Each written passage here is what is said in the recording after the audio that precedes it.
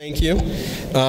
Welcome to tonight's hearing on proposed short-term rental legislation. Before we begin, I'm going to do the obligatory thank yous for everyone that helped get us to this point. Ken Paul and Aaron Beck from Mayor Ginther's staff. We will hear from Aaron as she provides the overview. I saw that City Auditor Megan Kilgore is with us tonight. I do want to thank my staff, Cole Voidach and Kevin McCain, and our intern, Patrick Brugelman, for his work, CTV for helping make this arrangements, our host, Whetstone Rec Center, and I appreciate all of you being here tonight. As you can tell, we've had a lot of interest in what proposal and what would be best for Columbus and our neighborhoods. So we are looking forward to having your feedback. Tonight's process is really open. As I think everyone's either seeing from the table or prior to being here, there is a proposal that we may or we're using to provide additional feedback on of what would be the best approach, if any, for short-term rental throughout the city of Columbus. We're looking to gather additional feedback off of that proposal. We've had months and months of discussions with some people here, some people out in their community, some at their short-term rental, and really appreciate everyone taking the time to be here, provide additional feedback on the current proposal. I look forward to ongoing healthy debate about this issue. Our goal from the start's never been to ban short-term rental, but similar to what cities across Ohio, the country, the world are dealing with, of how do we capture this activity and make sure it's safe and healthy for neighborhoods, but also supporting hosts and the environment that it's created.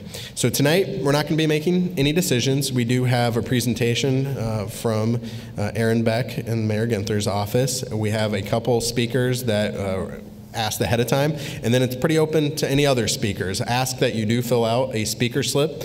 Kevin McCain is sitting at the table texting either the blue forms or other forms, and all those that finish or fill out a speaker form will be given the opportunity to provide any comments, feedback, criticism, support as they would like. Before I turn it over to Aaron, does Councilmember Remy have any feedback? Appreciate you being here tonight, Councilmember. Thank you very much. It's great to see a nice crowd to hear your testimony in regards to this important issue, and I'm just happy to be here. Thank you. Thank you, Councilmember. With that, I will turn it over to Policy Advisor to Mayor Ginther, Aaron Beck, who will present where we currently are with the proposal. I do apologize that the presentation, we had a little technical difficulty, and the projector isn't meeting what I would think are the Columbus Way standards, but there should be copies being floated around, or we will make sure a copy is provided to anyone that was able to sign in and provide us an email. Aaron, the floor is all yours. Thank you, Councilmember Stenziano, for the opportunity to be here tonight and for your efforts to address short-term rentals in our community. And thank you also for addressing the technical difficulties we were having with the PowerPoint presentation, so I apologize for that. But like the council member said, I believe everyone who attended tonight signed in at the desk, and so we'll make sure to email you a copy of the presentation.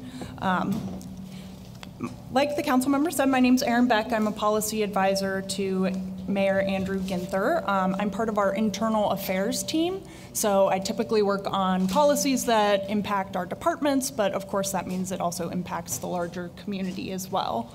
And so just to get started, I really wanted to start with a short overview of why the city of Columbus, or really any community, is starting to address the issue of short-term rentals. So first, we know that short-term rentals have grown and are growing in popularity. And so by short-term rental, I'm really talking about more of the idea of home sharing and the sharing economy. So it's a dynamic market, and the availability of listings certainly fluctuates on a daily basis. And so on the presentation, I do have just kind of a bullet point with an article from Business First talking about how Airbnb says Columbus will be one of the hottest growth markets in 2018. And so that was an article just from this past January. And then we also know that there are now hundreds of listing sites in addition to just Airbnb. Of course, that one's kind of one of the most well-known, but then we also have HomeAway, VRBO, Couchsurfing, Flipkey, Tripping, and many more. Another reason that we know communities and why Columbus is addressing this issue is because there are challenges to our neighborhoods and communities where we see short-term rentals kind of popping up and becoming more common. So especially in an urban setting, in residential areas, you often have close proximity. And so sometimes that can cause more noise or disruption, and then just simply having that flow of transient guests coming in and out can cause some unease for some of the other longer-term residents. And then it can have impacts on the availability of parking, potentially increased trash, just can lead to more strain on public services, essentially. That isn't to say that this always happens, but those are issues that can arise and that we start to hear from constituents and community members. And then 3, of course, we have concerns around safety and sanitation. So a lot of folks might say that short-term rentals utilizing hosting platforms in a lot of ways they self-regulate in this area through the mutual rating system, which is certainly true. However, there of course are always going to be those looking for more budget-friendly listings who might overlook some of those ratings. And then of course all visitors, guests, and residents deserve a minimum standard of guaranteed safety. And we've sort of seen a lot of consensus with that thus far across the board. Most folks really seem to be behind that. And so that's, of course, we want to address appropriate levels of occupancy, that it meets the housing code requirements, that there are sanitary conditions, so no tall grass, rodents, et cetera. These are kind of items that are covered by other sections of code. And then also wanted to take into consideration some of the long-term housing availability and affordability. So that's whether it's home ownership or more traditional long-term rentals. So we've actually seen there's some emerging research and a recent study that finds a 10% increase in Airbnb listings leads to a 0.39% increase in rents and a 0.65% increase in home values. And the study also found that the impact is stronger in neighborhoods with absentee landlords and suggests an incentive to remove properties from the long-term rental market and convert them to short-term rentals, therefore causing rents for long-term leases to increase.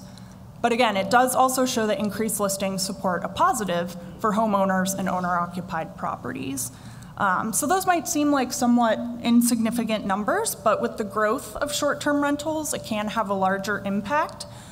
For example, the company Host Compliance, which does specialize in short-term rental monitoring and compliance solutions, estimated an 800% growth in short-term rentals since 2011. So if you kind of extrapolate and do some of that math, that could mean a roughly 30% increase in rental rates. But again, this is pretty preliminary data and research. It's on a national level, so I'm not trying to assert in any way that this is necessarily what's happening here in Columbus. But it is something to keep in mind as we address the issue, and that as policymakers and elected officials, of course, we certainly have to keep an eye toward the future as we're making policy decisions and think about those potential impacts. And then while the previous slide outlined why Columbus and communities across the country are paying attention to this issue, I just wanted to ensure that everyone understands our approach thus far and how we've gotten to that point. So Councilmember Stinziano already highlighted this somewhat, but really our goal from the beginning was to truly find that Goldilocks zone that balances the well-being and interests of city residents while still allowing short-term rentals to operate and flourish and continue being part of the economic and tourism fabric in our community. And so I know Councilmember Stinziano was approached by residents during his community hours, and they were concerned about some of the short-term rentals in their community. And so the mayor's office and Councilmember Stinziano's office began researching the issues and approaches to short-term rentals. And then most of last year, we spent time holding stakeholder meetings to garner input and really further our understanding as well of the issue in our community, which is really what's led us to today and the draft legislation that we have ready and available for public comment.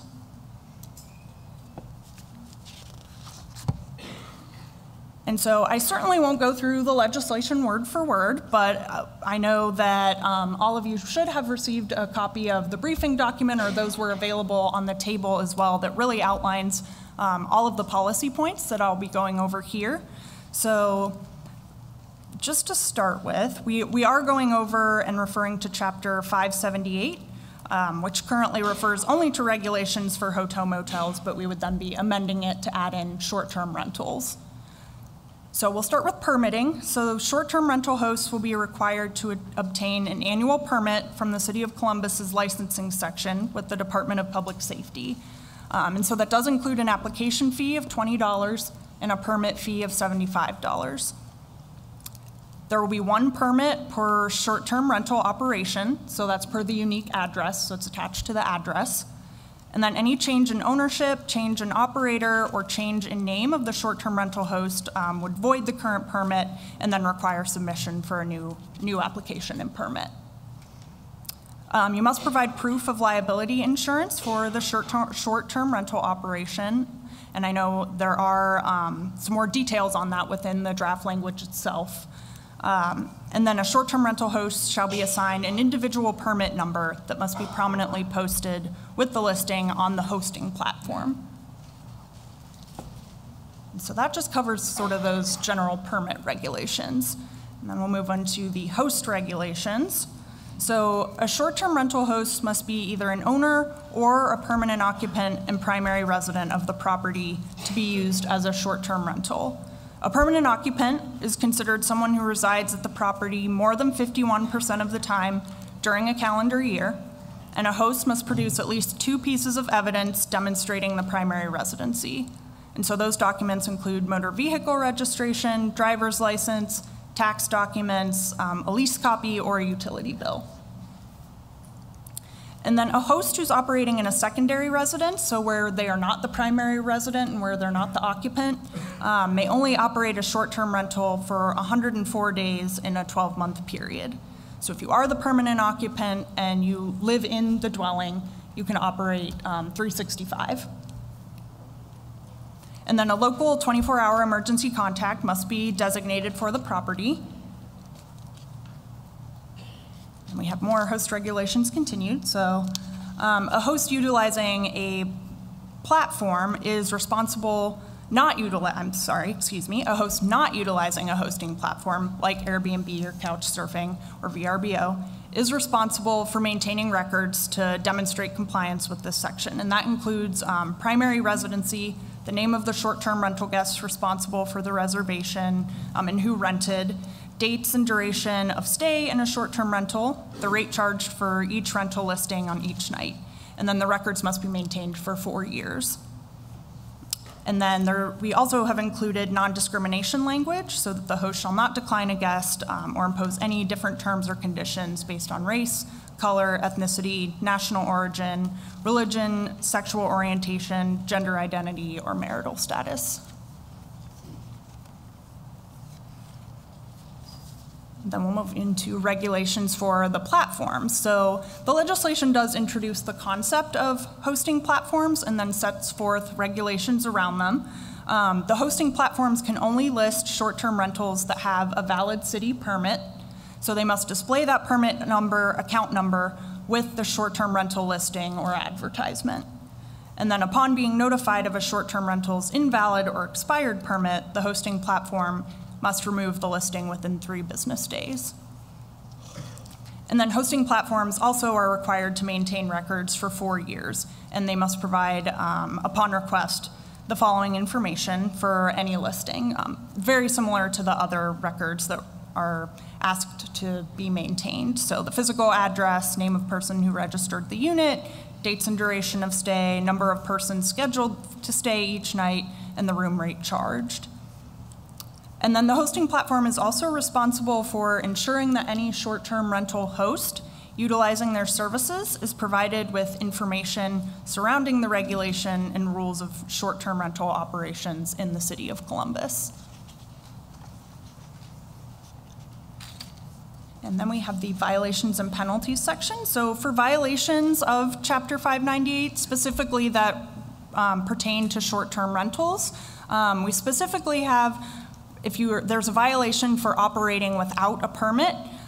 If it's a first offense, it's an unclassified minor misdemeanor, so that's a fine only of up to $250. And then if it's a subsequent offense, that does go up to a third-degree misdemeanor, which could be either or some combination of a fine up to $500 or imprisonment up to 60 days. And then the other violation is a failure to maintain permit on premises, and that is a minor misdemeanor, so that's a fine only of up to $150. And then any revenue obtained from operating a short-term rental without a permit will be remitted to the City of Columbus.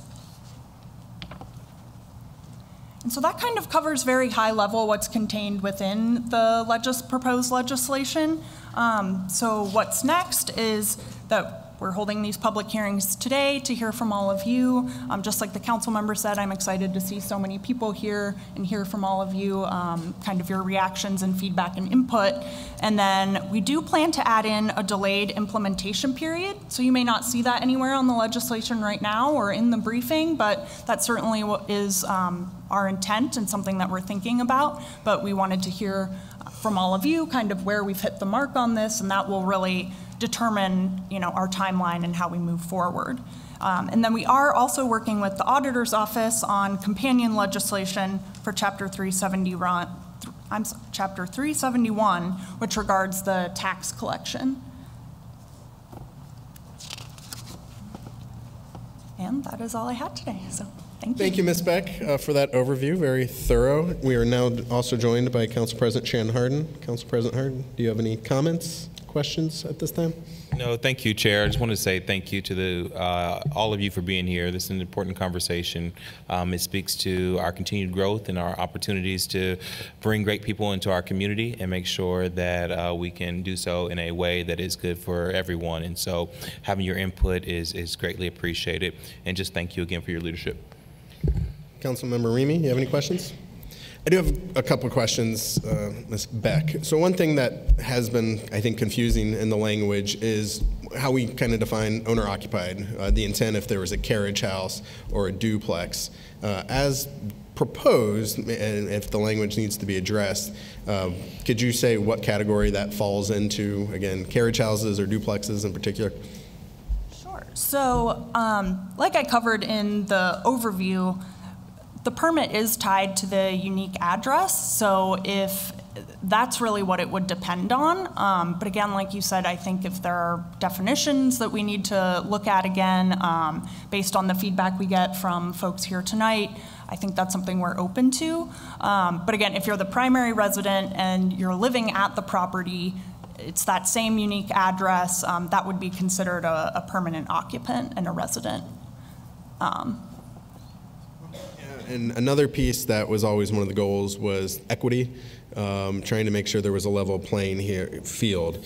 You didn't really touch upon it, but do you expect the annual inspections for short-term rentals similar to what hotels and motels have to do, either through this legislation or in the future? So at this point, there's no proactive inspection involved with the permitting process. It's really just signing kind of an affidavit and turning in the application, making sure that you meet all of the requirements in order to obtain the permit. So there, at this point, is no proactive inspections involved. It would just be complaint-driven. That's where we are with it currently. I don't know that I see that changing in the near future at all. So. And then my last question, we got a lot of feedback about the 104-day caps for non-owner occupied. Could you explain where that came from, maybe what some other cities have in that regard, and just the feedback to why that's part of this proposal? Sure. Yeah, so the cap on days really was something intended to address a lot of those neighborhood concerns that I alluded to earlier, are really around transient guest noise, kind of disruption, and other potential impacts to that residential and neighborhood character and fiber. I know originally we had really proposed a 90-day cap for any and all short-term rentals, but that was changed, after we got a lot of feedback from community members and stakeholders on that issue in particular. And so we did change that to 104 days, which really covers most weekends. In fact, I think it covers every weekend of the year, and that only applies now to secondary properties as opposed to all short-term rental properties. So. Thank you for answering my questions. Seeing none other from, Council President Hardin does have a question. Thank you, Chair. Thank you, Chair. And this might be repetitive, because, and please excuse my tardiness, but a philosophy when creating policy, we start with the question, what are we trying to solve for? Can you help me phrase that narrative? What are we solving for with this legislation, and do we think that we're on the mark with where we're at, where we're landed? Yeah, so I think that's a great question. Thank you for asking. I believe what we're trying to solve is really some of those potentials for the future that I alluded to in the why we're addressing this, especially when it comes to affordable housing and long-term rental availability. Just seeing some other communities grappling with a little bit of a loss in some of those long-term rental units that are being converted into short-term rentals. So I think that's one of the concerns that we're looking to address. Again, looking toward the future. And again, maintaining some of the neighborhood and residential fabric and feeling of some of our communities, and just making sure as well that our communities are safe and that any visitors that are coming in are safe, and hosts as well. So. Thank you, Ms. Beck. With that, I'd like to invite Jeff Smith to be our first speaker to offer remarks on behalf of the Short-Term Hosts Alliance. Mr. Smith, the microphone is all yours. Thank you, and thank you for having us here. I'm speaking on behalf of the almost 250 members of the Columbus Hosts Alliance, some of whom you'll hear from tonight. Our mission is to provide visitors with a variety of housing choices and the opportunity to experience diverse Columbus neighborhoods, to preserve public safety for residents and visitors, and to promote economic opportunities for local neighborhoods while preserving or improving the overall quality of life for these neighborhoods. We support fair and equitable legislation and very much appreciate having been included in the discussion so far leading up to tonight's hearing. We support a registration system with an equitable and reasonable fee so that hosts can provide emergency contact information and attest that they are providing basic life safety equipment such as smoke detectors and fire extinguishers. We also support the collection of the existing city excise tax and encourage the city to require the various hosting platforms to collect and remit the tax on the behalf of hosts. The removal of the cap on owner-occupied listing is appreciated and an important step forward in treating short-term rentals in a fair manner. However, the proposed language seems to contradict the verbal assurances we have received that listings on an owner-occupied parcel would be considered owner-occupied. This would include carriage houses, doubles, etc., whether or not they have a separate postal address. Our biggest concern is the 104-day cap on the non-owner-occupied listings. Any cap on the number of days is arbitrary and is effectively a ban. There is simply no other way to look at it. I can't think of any other type of enterprise where the city dictates how many days a year they're allowed to operate. Operating a whole home listing requires it to be furnished and well-maintained. It takes time to list the property, get bookings, and develop a positive reputation. This is not something that be turned on and off at whim, and it is not viable if the number of days are limited. A cap is an unfair economic burden that does not impact just the host, but also impacts other small businesses that may provide cleaning, landscape, or other types of services. I understand that neighbors have concerns about short-term rentals in their neighborhood. I had the same experience before I was a host. My neighbor across the street let me know he would be doing a short-term rental, and I was not very happy about that. But as it began, I realized that he was there multiple times a week and the property was well maintained. I compare that to the long-term rental that is directly next to him across the alley, where there are multiple code violations, the house is in disrepair, and it is rented by people who have frequent parties outside late at night. Police have been there, and I've had to go over in the middle of the night. I definitely prefer the short-term rental across the street than the long-term rental that's not well maintained. There's no doubt there's an occasional issue with short-term rental guests at some properties, but there are already policies and procedures in place to deal with them, just as there are for long-term rentals. Banning non-owner-occupied short-term rentals is not the solution to the problem. There are others here tonight that will be sharing with you their experience as hosts, the experience their unique listings provide, and the type of guests they serve. Thank you for your time, and the Columbus Host Alliance looks forward to working with the city as legislation progresses. Any council members have any questions? Councilmember Remy? Maybe back, thank you, Chair Stenziano. I know, Mr. Smith, you mentioned 250 as part of your host alliance. Do we have an idea how many residents or how many short-term rentals we have in the city of Columbus today? I can't really put an exact number on it. I do know I was looking at some of the websites earlier today. I saw anywhere from 300 on Airbnb that were listed. I think I saw 845 on Tripping, but that's kind of a consolidation of a bunch of the listing websites, so there's probably overlap on a lot of those. So knowing that there's approximately 383,000 residential dwellings within the city of Columbus, we're talking about less than 0.2% of 1%, I believe, is what the calculation, if not less than that. But I just wanted to figure out, what we're dealing with and what we're legislating about, and so that was the basis of my question. Thank you, Mr. Smith. Next, I would like to invite the president of the Columbus Realtors Association, Sarah Walsh, to come forward and offer remarks on behalf of her organization. Thank you. Good evening, Council President Pro Tem Stinziano, members of council, and guests. My name is Sarah Walsh, and I am the president of Columbus Realtors. Tonight, I'm joined by many of my 7,800 Columbus Realtor members, several of whom are short-term rental hosts, but all of who believe in property rights and responsible property ownership. Also represented tonight is the Columbus Apartment Association and many of their members. The Columbus Apartment Association represents about 150,000 rental housing units, primarily in large multifamily community. In an effort of not being repetitive, I will be the only one testifying on behalf of the two trade associations who have a keen interest in this legislation.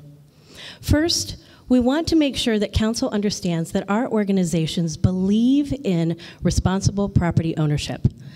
In 2014, when the City of Columbus was amending code to increase code violations from third-degree misdemeanors to first-degree misdemeanors, we supported as well as testified in favor of those increases, demonstrating our support of responsible property ownership. However, as it relates to short-term rental legislation, our members of the Columbus Apartment Association and Columbus Realtors certainly understand concerns surrounding short-term rentals. As a quick point of reference, according to the United States Census Bureau, the City of Columbus has an estimated 383,000 housing units. And as the council member just said, according to conversations with the city, there's an estimated less than 800 short-term rentals in the city, or only 0.2% of an estimated housing unit in Columbus. While we may disagree with regulation overall, we believe it is fair for the city to collect a short-term rental excise tax, which is similar to the bed tax paid by hotels and motels. We are also amenable with the short-term rental registration proposed in the draft ordinance. However, we cannot find any data to show that the number of complaints or code violations relating to short-term rentals or host properties, and we believe that number to be very small. We urge the city to enact a short-term rental excise tax, but please hold off on registration until there is data that indicates more regulation is needed. The last issue related to the legislation that we oppose is the limitation on the number of days for non-owner-occupant properties. Currently, you have it proposed as 104 days. Our members are curious, what is the purpose of this limitation? What issues are caused by the number of days that we are limiting? Our challenge with limiting the days is that it doesn't seem to address any policy concerns that are proposed. Additionally, it seems like it would be very challenging and costly for the city to oversee and enforce. We are committed to working together on this issue, specifically as it relates to a bed tax and short-term registration. Lastly, we'd encourage the city to enforce current code and criminal penalties where applicable on bad hosts and not to punish the vast majority of hosts who are responsible property owners. My colleagues and I sincerely appreciate your consideration to make Columbus a safer place, and truly thank you for your time to allow Columbus Realtors and the Columbus Apartment Association to share our thoughts on this very important city issue. And I thank you.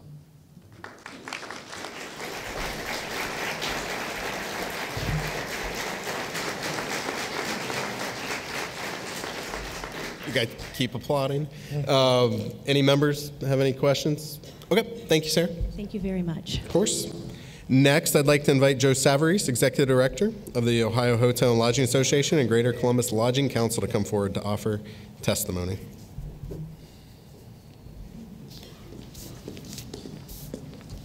Thank you, President Pro Tem Stinziano, Council President, members of Council.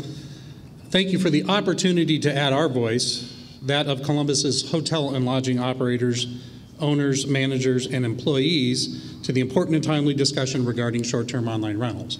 And I would like to clarify that the Hotel and Lodging Association and the Greater Columbus Lodging Council represents not only the big branded hotels that you might expect, but also many small independent properties and B&B proprietors who have been members of our organization for many years as well. So we have an interest in protecting the rights of traditional B&B operators as much as those large branded hotels that we operate. It's all part of one industry that's good for the travel economy here in Columbus. Columbus's hotel and lodging infrastructure is a critical part of that strong travel economy. There are more than 250 traditional hotel and lodging establishments, and they provide 28,000 rooms to visitors from around the world. And they service the entire population of our region, not just the people that come in from out of town. We are still a growing hotel market with numerous additional properties and projects in the pipeline. And for folks who have the misconception that one of the things that the hotels are worried about is that Airbnb and other platforms are stealing business, I can tell you in terms of this community, we don't have enough hotel rooms for the large national events that we are bringing to this community. Our industry believes that when it comes to providing great experiences for visitors, more choices are a good thing, but they need to be good choices. This principle is what guides us in advocating for reasonable oversight of short-term rental businesses. And the goals that we've talked about are very simple. Guest health and safety have to come first, and you've addressed those this evening. A level playing field in terms of oversight, regulation, and taxation is necessary and smart, and steps should be taken to ensure that there's no negative impact on neighbors and neighborhoods.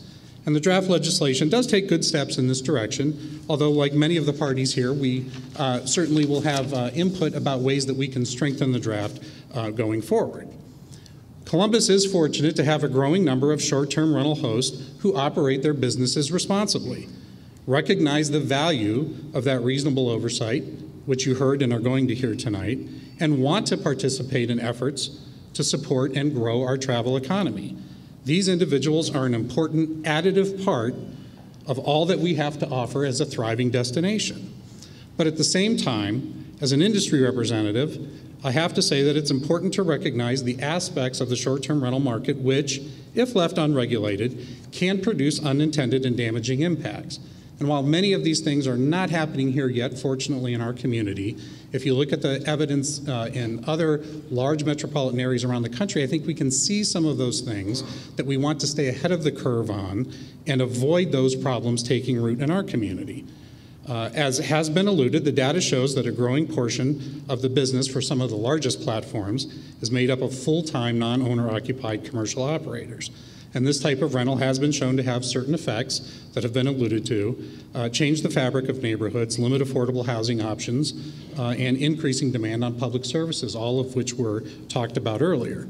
But in the worst case scenarios, and we're not seeing this yet in Columbus, thankfully, and we want to avoid this from happening, some operators will attempt to avoid scrutiny and regulation by operating what really amounts to illegal hotels by listing multiple rooms in a particular building and advertising each individually as short-term rental units.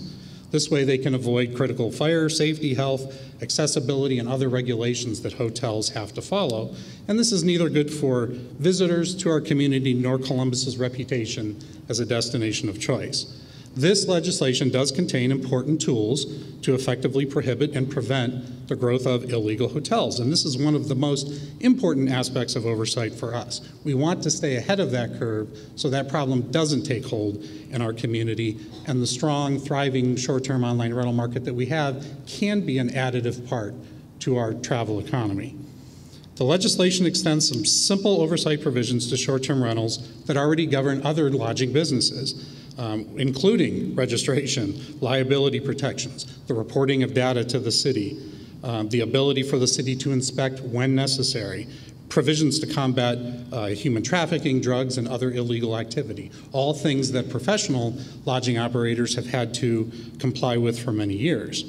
In moving the legislation forward, we must also ensure that it holds the rental platforms accountable for being a responsible partner and meeting obligations to the community while contributing to the local economy as well.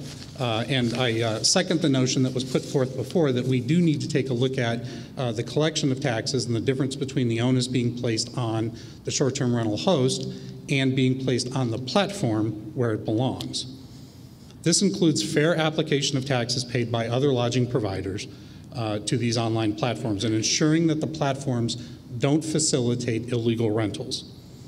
We must ensure that as the process moves forwards, we carefully weigh the need to address neighbor and neighborhood protections and the need to prevent illegal hotels with the desire not to unintentionally impact traditional lodging businesses and responsible operators.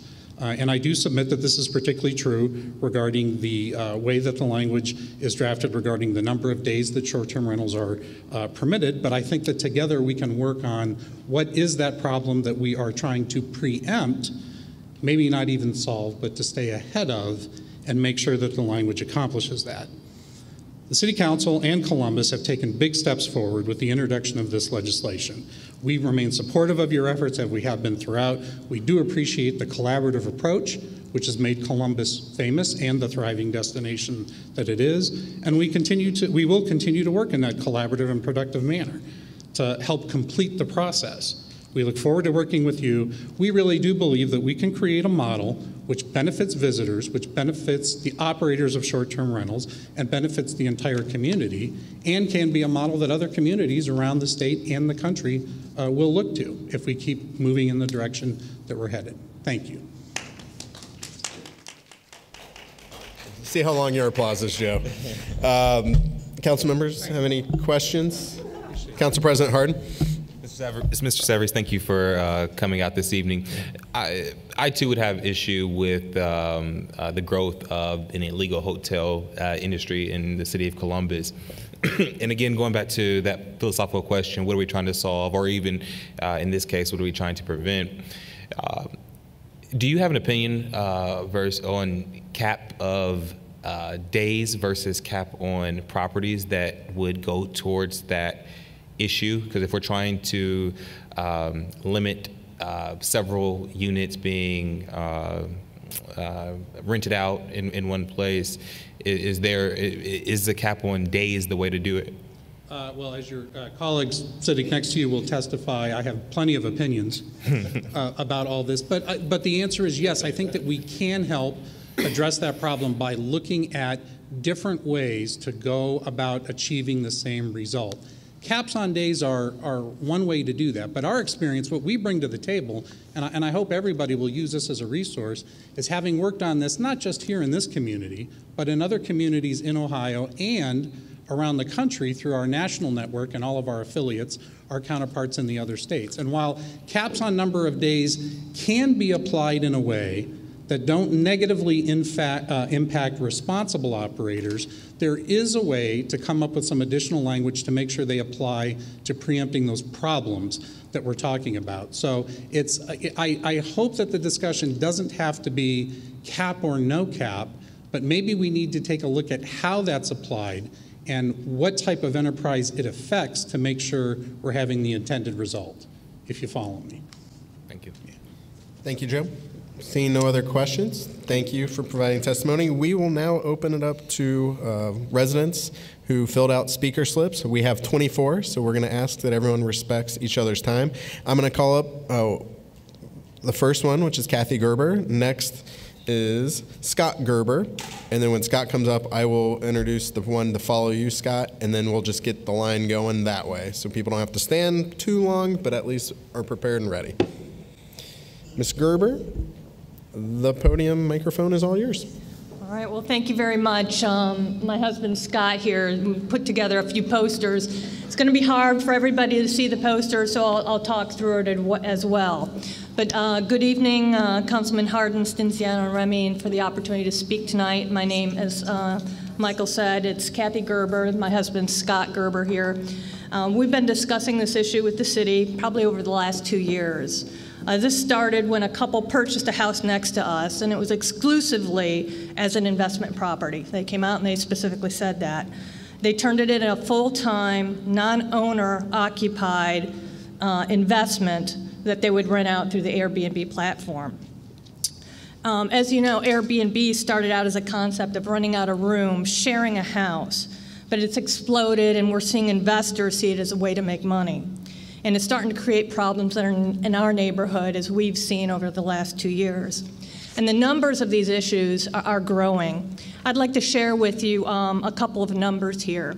And these numbers, for those of you who are familiar, are from AirDNA, which takes some of the Airbnb data and summarizes those for people.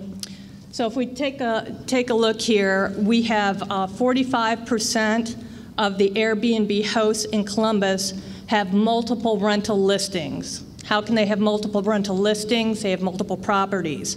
And this is up from originally 19% a year and a half ago.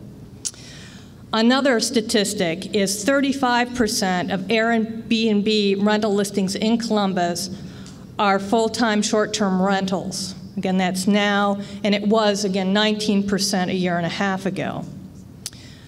When we take a look at the impact to the neighborhood, over the last 2 years, we've seen over 400 strangers were brought into our neighborhood over that period of time.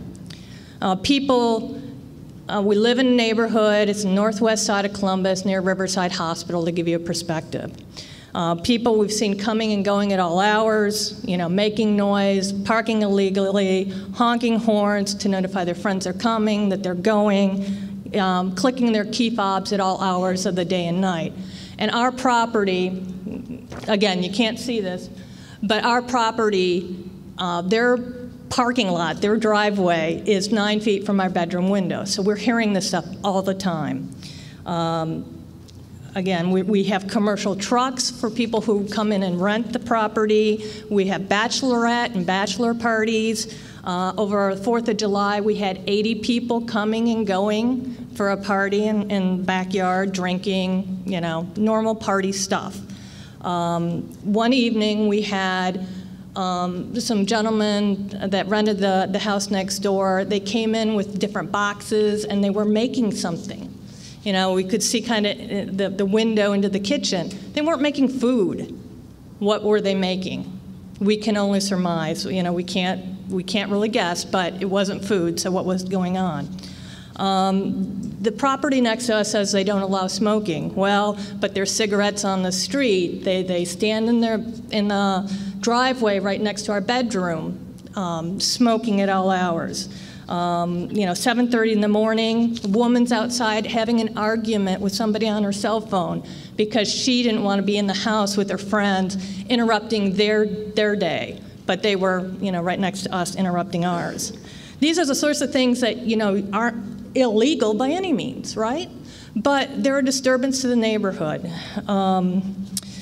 Again, we talk about the smoking, have a large expandable RV that's parked out at the property. So those are the sorts of things that we're seeing in the community, in a neighborhood. And certainly there's far worse. I mean, anybody going out and looking at the stuff on Airbnb, some of the terrible things that are going on, large parties and so forth, which I won't get into. I know you can go out and find all that stuff yourselves. We're glad to see the draft legislation has been put together. What we really want to focus on is what is the core model that we're using for these short-term rentals. Councilman Stinziano indicated that the legislation originally would be modeled after other cities. And during the original discussions with the city, we were looking at short-term rentals that were only taking place in permanent residences versus properties that were purchased exclusively for rental on a short-term basis. So the draft legislation is a little different than what we expected, specifically regarding allowing people to rent out investment properties on a full-time basis for short-term rentals. What I put together here is basically a short-term rental model summary. So the top columns talk about permanent residents who are owners or renters that have the approval of their landlords. And they are either hosted rentals, hosted meaning the owners are there during the rental process. There's also the same category of a permanent resident who's not there during the hosted rental. And then there is the third column, which is a non-permanent resident, which is basically an investment property or a second home.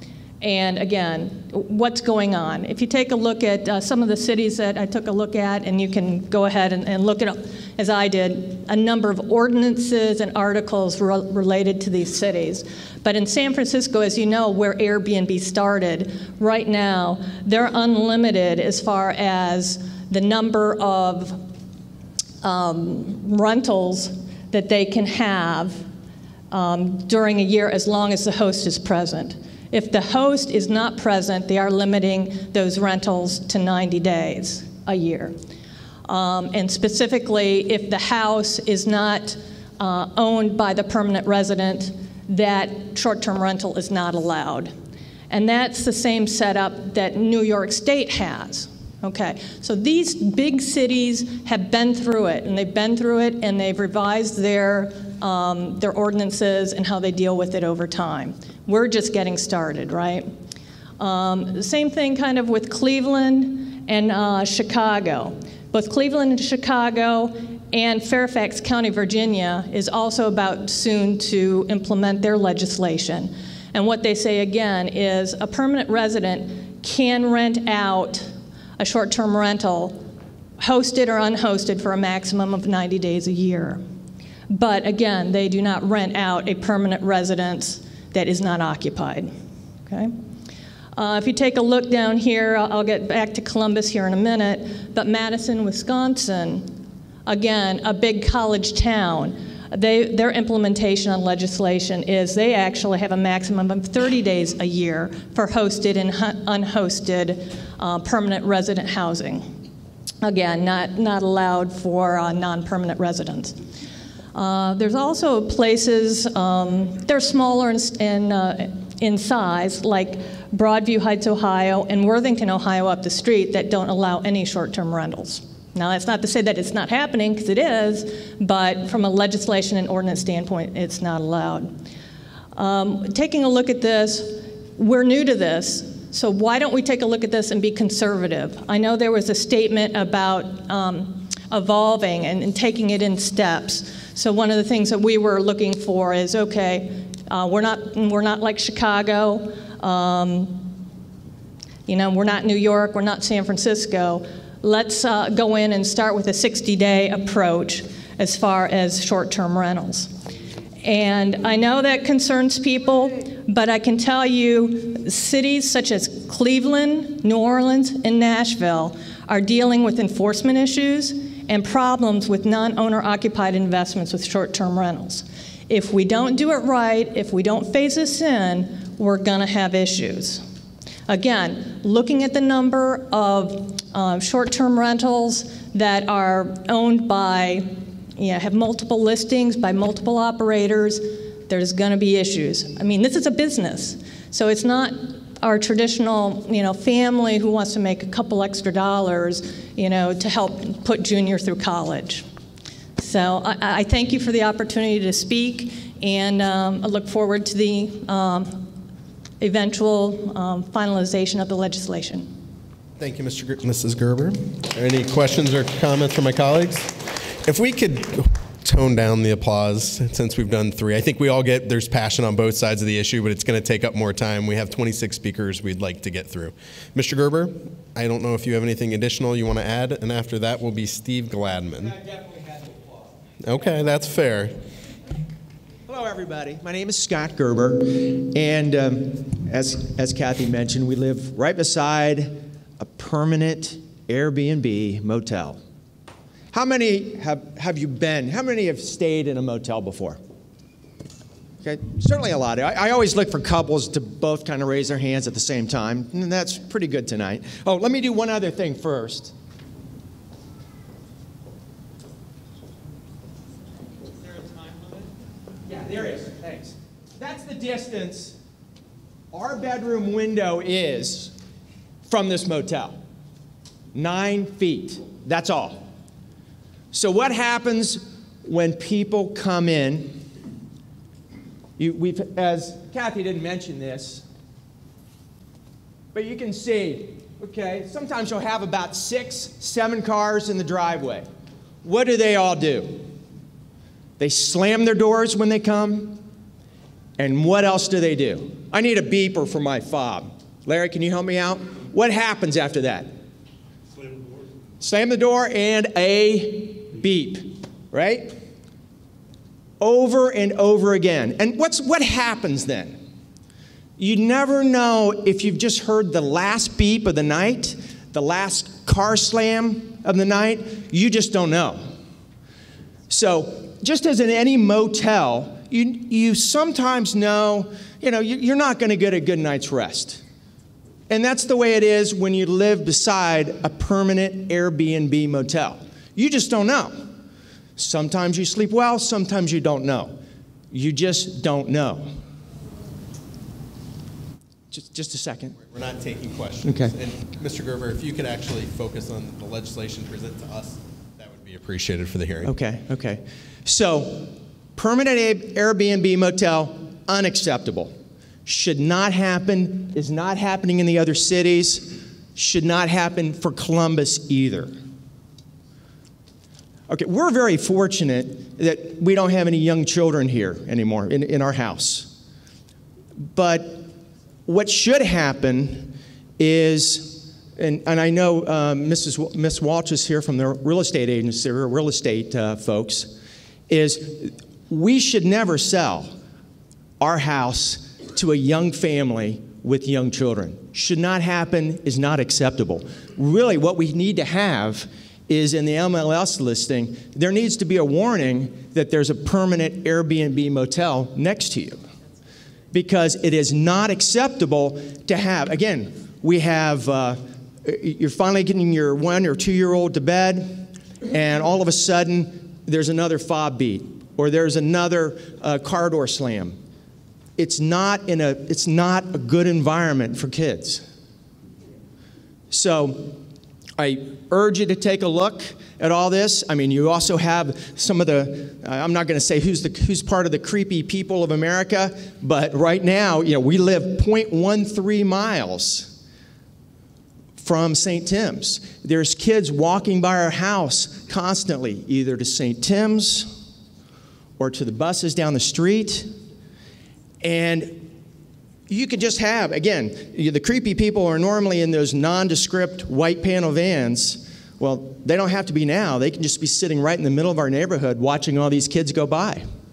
So, again, not acceptable to have permanent motels in a residential neighborhood. Thank you. Thank you, Mr. Gerber. Any questions from my colleagues? Seeing none, Mr. Gladman, and then Jack Dunkel.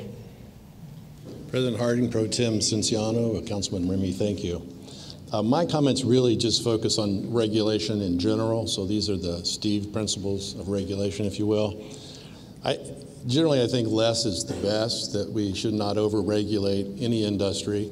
We tend to figure out what the worst possible circumstance is and jump immediately there, and I think that's an approach that needs some moderation. There needs to be a clear need, a clear public policy outcome that's supported by local empirical data and not just anecdotal information. It also should be structured in a way that does not disadvantage any market segment. So if you think about the short-term rental market, there are 3 components. There's hotel motel, there's owner-occupied, and there's non-owner occupied. So you would hope that there would be equity with those people who are competing within that same market. The proposed ordinance really has 3 major components. It has a short-term rental excise tax, which is very similar to the transient guest tax that hotels pay. There's a registration component, and then there's a limitation for one segment of the market on the number of days that can be occupied. I think the short-term excise tax is fair, since excise tax is similar to the transient guest bed tax paid by hotels and motels, so everyone be paying a very similar tax. The proposed ordinance allocates the short-term rental excise tax to the general fund. I would recommend that you create a new fund, a housing stabilization fund, and that money would go to assist families in need that are facing default on their rental agreement so they can stay in their houses. As we all know, the eviction issue is real in our community and around our country. We struggle for solutions. This would be, in essence, a new source of funds, a source of funds that could be dedicated in maybe innovative ways to address that. The registration seems to be unnecessary, at least premature. There's a tax requirement, so you'll be capturing that information about who's paying those taxes, so you would have some knowledge of that.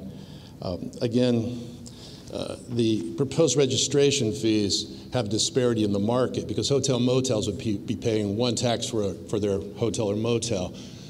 The way the legislation is written, it's a unique address approach.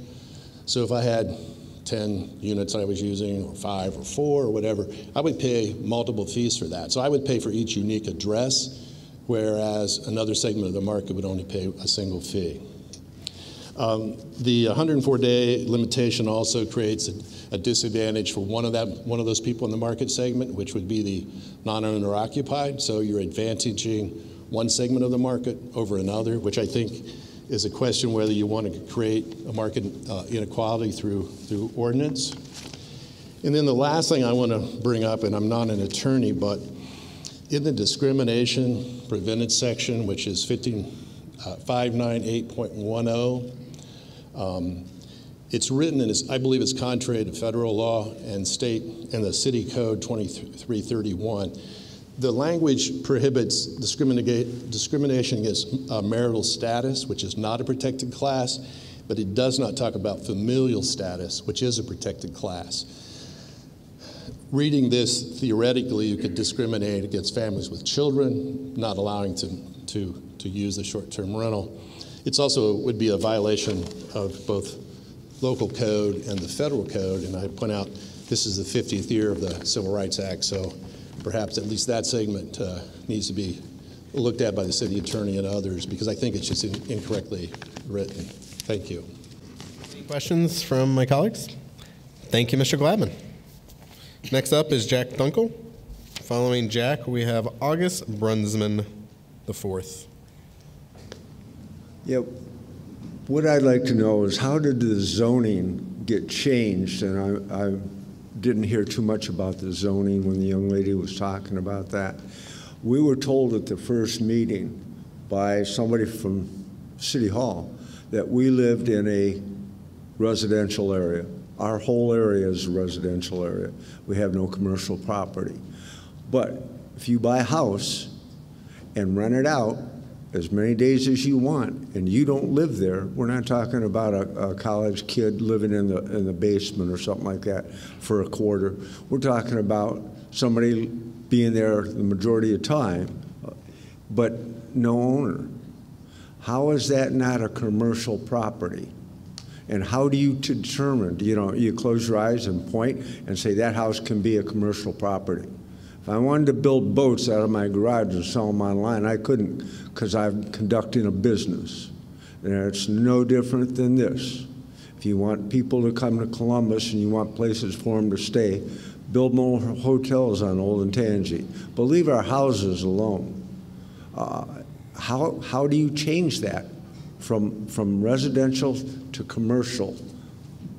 Is that something that is even addressed? How do you do that? Because we can't do it. So that's all I wanted to address. Thank you. Thank you, Jack. Any questions from my colleagues? Seeing none, Mr. Brunsman, and after Mark Dempsey.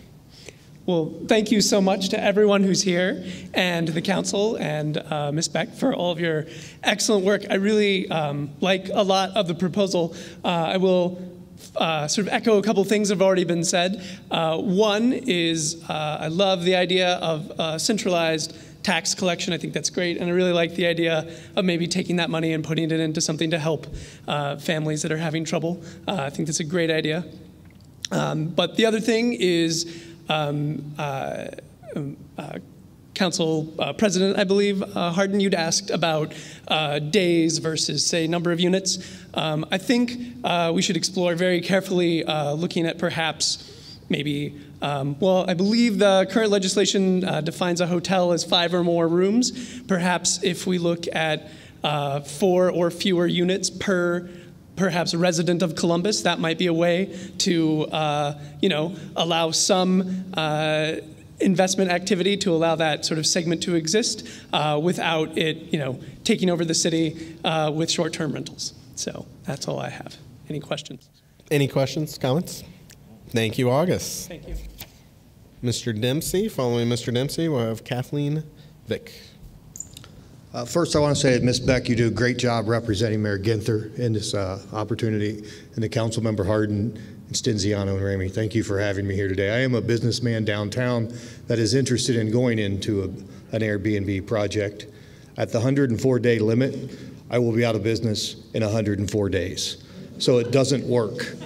I do like the fact that you're proposing the legislation for the folks like the Gerbers, because it sounds like a nightmare. And you do need a registry. You do need some type of ramifications for folks like that you don't have now. But putting a limit to any business operation in America is just un-American. So I'd appreciate it if that you would reconsider the limitation and just take it out and maybe just move on with the legislation without the limitation and revisit it in 6 months. That's pretty much all I have. Thank you. Thank you, Mr. Dempsey. Next, we have Kathleen. After that, Todd Langley. Good evening. Thank you. My name is Kathleen Vick, and I was an architect in New York City during the 80s. I had a condominium there that was a $3 million property. I rented it because I didn't have the money to buy it. It was on Duane Street, and when I transferred to the Limited in 1991, I had an opportunity to purchase a home for the first time in my life. I was 37 years old, and I bought a property, or the bank let me live there for 18 years, I should say, at 1064 Brentford Drive. 43220 is my zip code. I live near the Gerbers, and I live near Mr. Dunkel, and I have to say, it was the most exciting thing for me to know that I lived in a private, single-family home ownership neighborhood with other people that owned homes, that took care of their property, took care of gardens. I had a garage door opener for the first time in my life. And over the 21 years that I've lived on Brentford Drive, I now own the home myself. And I've married since. My husband and I live there together. We've seen our neighborhood very, I would say, rapidly transforming into rental properties. Now, a lot of the people that live in our neighborhood are elderly people, and I'm over 65 now, but people sell their homes. They sell their homes through realtors who I believe are unscrupulously not advertising the homes to people who would want to be interested to live there as single-family residents. But in a situation, for instance, you can look it up online, 1080, right next door to me, the couple went into a nursing home. They gave the property to their son to sell, who auctioned the property peculiarly, and it was sold for a very low price. The person who bought the home then sold it through a realtor who formed an LLC, and the realtors became owners, and it immediately became a rental property. I said to the person who drove up in a big fancy black car, and I said, "Are you my new neighbor?" And he said, "Well, as a matter of fact, I work for X real estate company, and I'm going to be forming an LLC with a partner of mine at this real estate, this realtor, and I are going to form an LLC, and we're going to use this as a kind of a nest egg. We like this. We're going to get a family in here." And I said, "Well, what about a family that might want to buy it and live here?" Isn't that what you're supposed to be doing as a realtor? Aren't you supposed to be advertising that home for people that want to live there? And then I was somehow convincing myself that society has changed so much that there aren't husband and wife and children. There are not people in our community that are looking for a $200,000 house 2 miles from OSU. Actually what it is I think that the real estate companies, or these realtors, I should say, are the ones who are, it's almost like insider trading. They know about the property, they're listing the property, but then they're going ahead and they're selling it to people that are, like Kathy Gerber said, they're people that are predominantly interested in owning the home as a commercial venture. That's what I'm really opposed to. And the point that Mr. Dunkel made about the zoning in our area, if somebody really is buying a private home and they are using it as a commercial venture, I think that should be a zoning violation. And that's all I have to say. Thank you.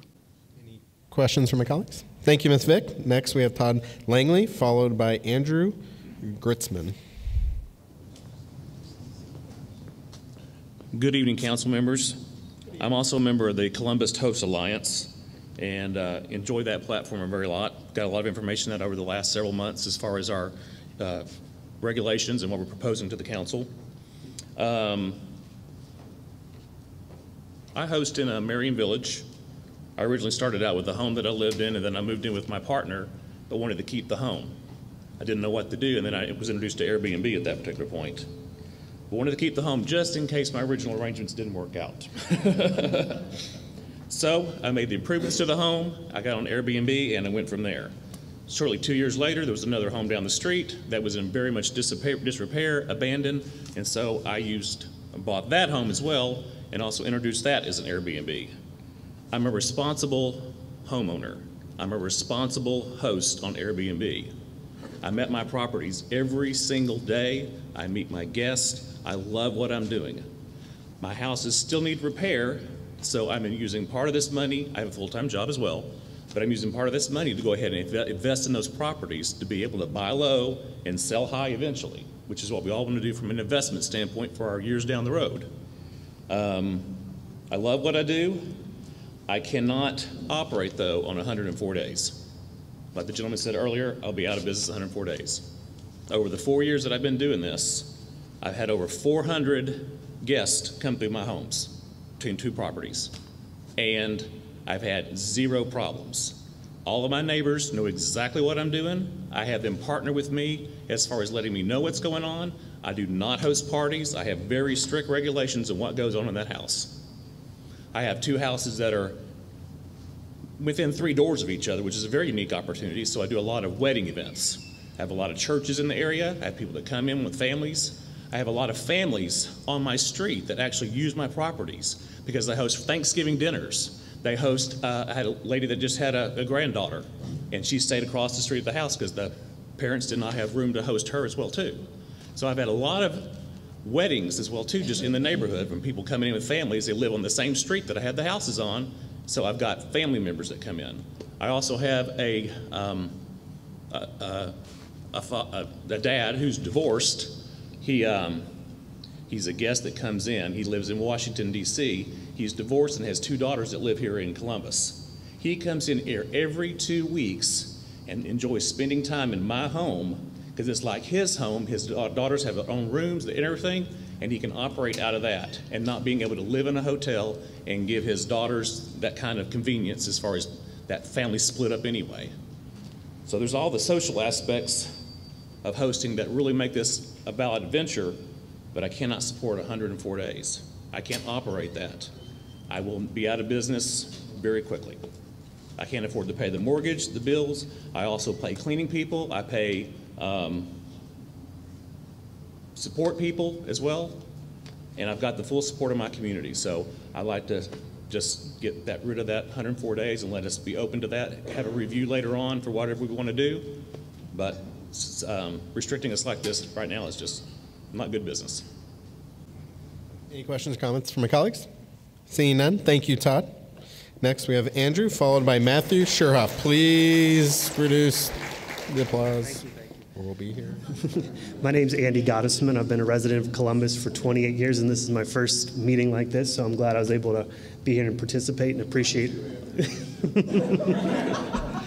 So I'm that bad person that bought the property across the street from where I live in Victorian Village area and turned it into a commercial investment property.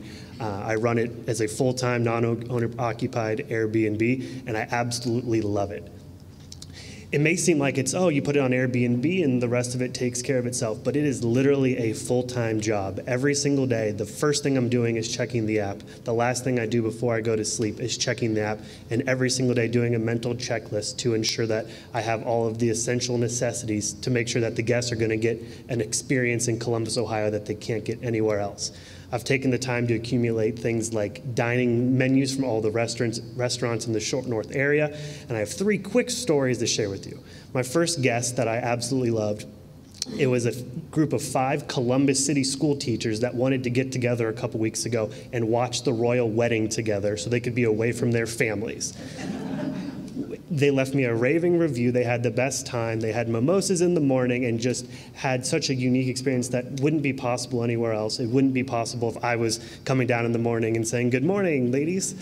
The next group that I had was a family that came in from China for 6 days to celebrate their daughter's graduation from Ohio State. It was a multi-generational family that was able to stay in my 3-bedroom home and really just enjoy the time together and experience what it's like to be in Columbus. They were cooking meals, and since I live across the street, I'm able to see them come and go as they are, and I'm also make sure that I'm available if any issues arise. The 104-day cap isn't going to work as a non-occupied host, and I hope that we work forward to a good solution. Thank you. Questions or comments from my colleagues? Thank you, Andrew. Matthew, followed by Sharon Seitler. Apologize. Hi, Council. My name is Matthew Scherhoff. I'm a property manager in my parents' house on campus here. And I just want to voice my opposition for the 104-day cap. Essentially, we're fine with everything else that everyone has proposed, and we think everything is great. I guess the only issue there that I'll say is we're fine with the complaint-driven system. You know, I feel for the Gerbers, but you can't group everyone into that group. You know, we've done it for a year. I've had no issues with neighbors. I mean, car doors slamming and cars honking, that happens, you know, everywhere in any neighborhood ever, whether it's short-term, long-term. I mean, you can't just say that that's an issue because of this, people coming and going type thing. I mean, I know there might be a little bit more activity and stuff like that, but you're going to get that, no matter what happens. So, I feel for them, though, if it is complaint-driven, they might be out of, there might need to be something that's to investigate these claims and not just, a couple car horns or something like that. I'll just say that, and as I mentioned earlier, long-term versus short-term, I'm in our place usually twice a week to clean it, so it's always upkept and nice. We redid the whole place before we rented it out, fresh paint, everything's redone. I go there once a week and mow the grass. We're always on top of things. I know there might be some hosts that aren't like we are, but I don't think it's fair to punish, a good host like us that are there. And, we only have one unit. I don't know if you want to look into something that's with multiple units like we talked about. We're fine with that. But we're just, one family trying to, rent our college house out. I mean, it's nicer than it was when I went to college at Ohio State and we lived there. So I'm kind of jealous of the people that get to stay there now. So that's just, my opinion and thoughts on the cap. So thank you. Any questions or comments from my colleagues? Seeing none, Sharon, followed by Gary Stolfoth. Hello, I'm Sharon Sider, and really appreciate the opportunity, council members, to be here and talk a little bit about my experience as an Airbnb host. One thing I wanted to just bring to your attention, though, is the question about whether there are different addresses yet on the same parcel, which is the case with my duplex. I really think that should be considered an owner-occupied property. We're there all the time, and you might want to look into that since most of the older duplexes in Columbus are 2 separate addresses. Also would like to point out that our owner-occupied duplex, it's 2 bedrooms on each side. We rent out the whole house, And I actually have 3 boys under the age of 4. The youngest was born the day before Thanksgiving in our house, and he has never once been woken up by any noise from next door.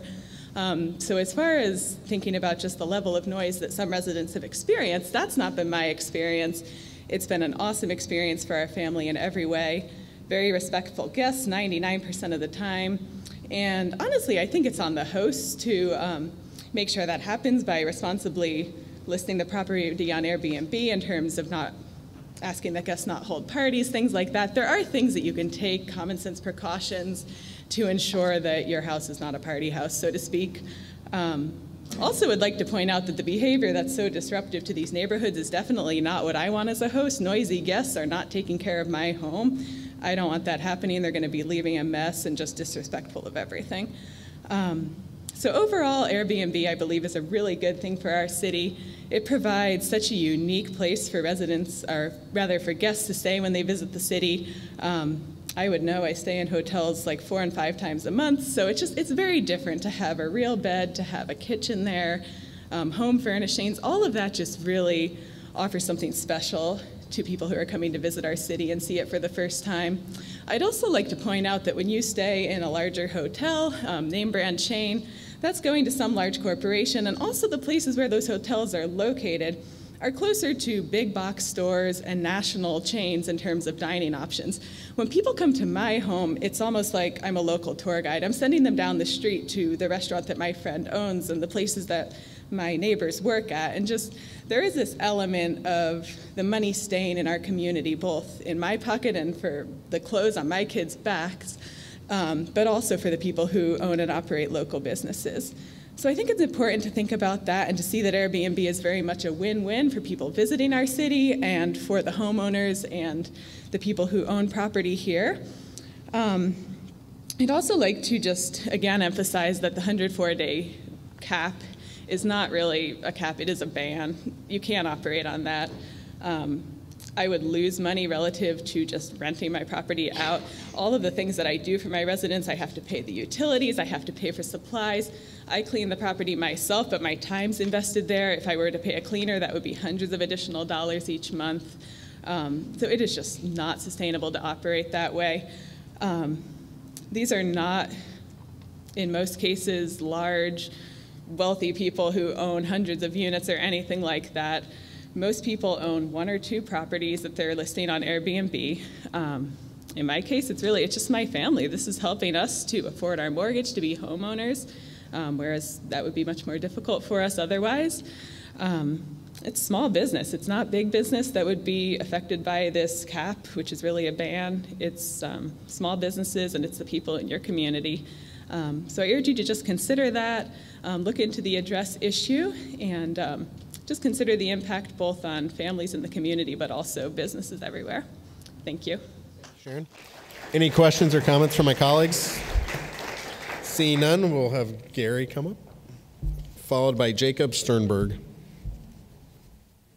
My name's Gary Stuhlfoth, and I'd like to talk about short-term rentals located in residential neighborhoods that are used primarily as party venues.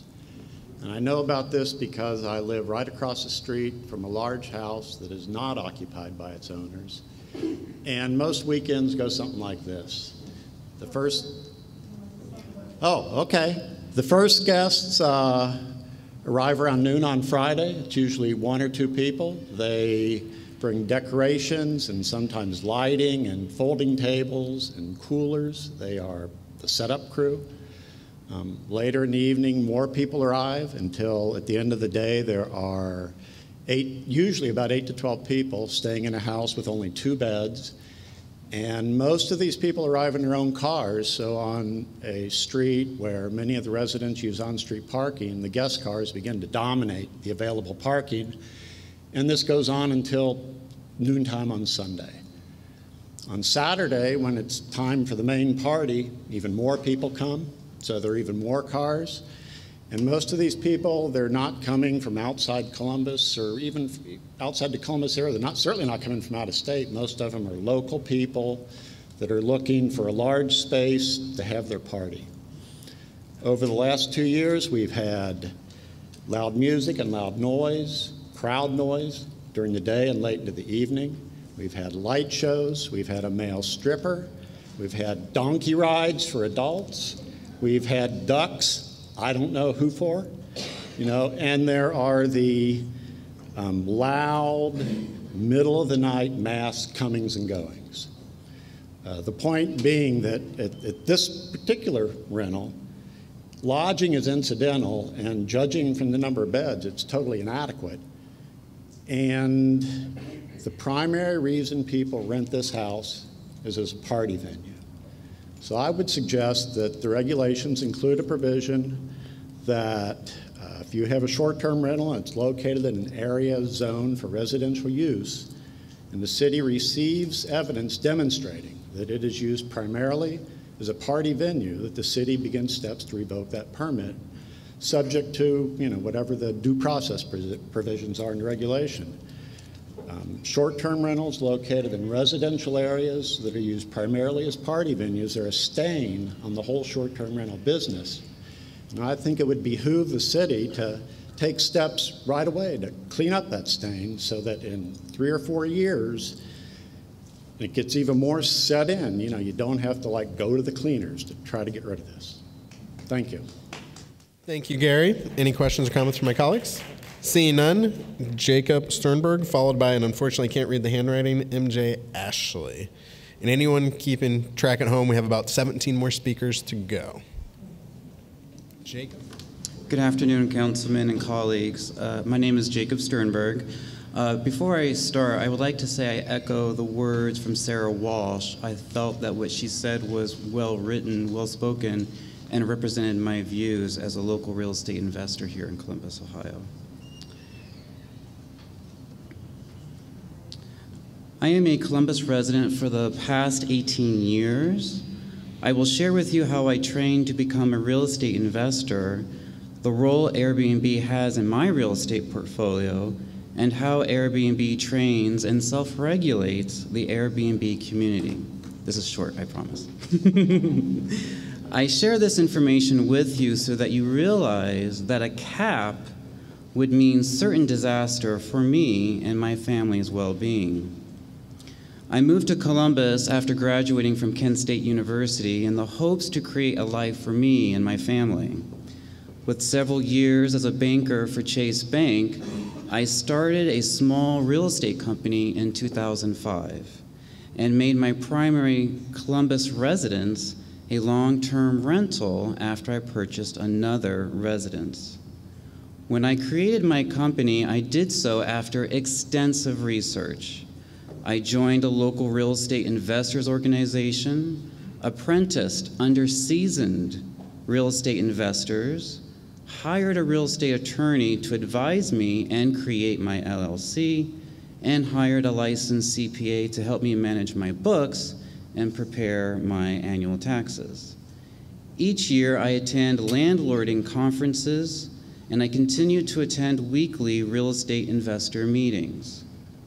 As the name of my company suggests, All Affordable Housing, LLC, I provide housing at a reasonable, fair market price. I acquired an additional long-term rental property since this time frame in the low-income housing neighborhood of Franklinton.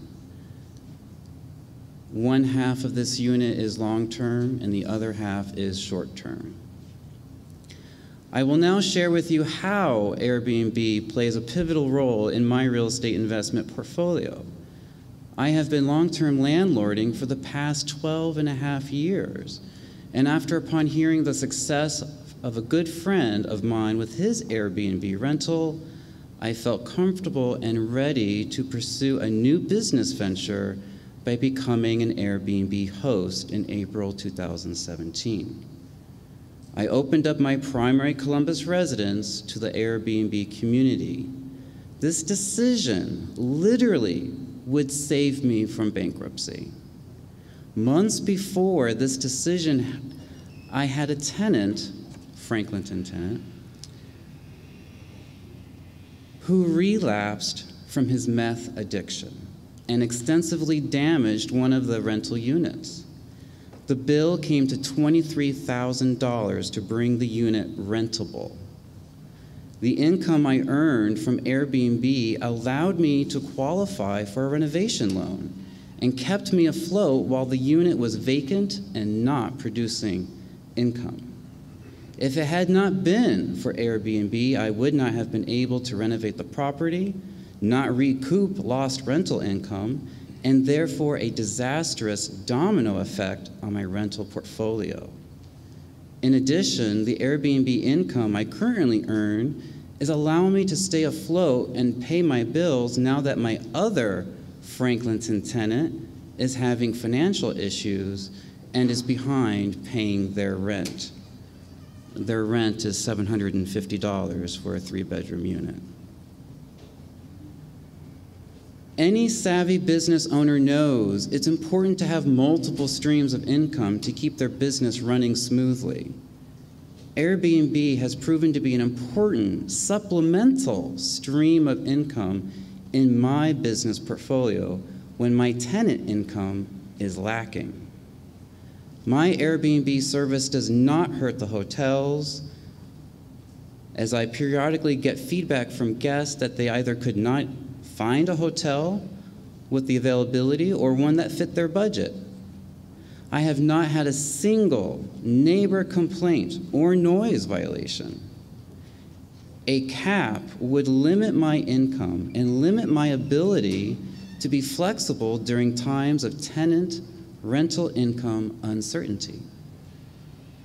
Airbnb takes an active role in training and self-regulating the Airbnb community.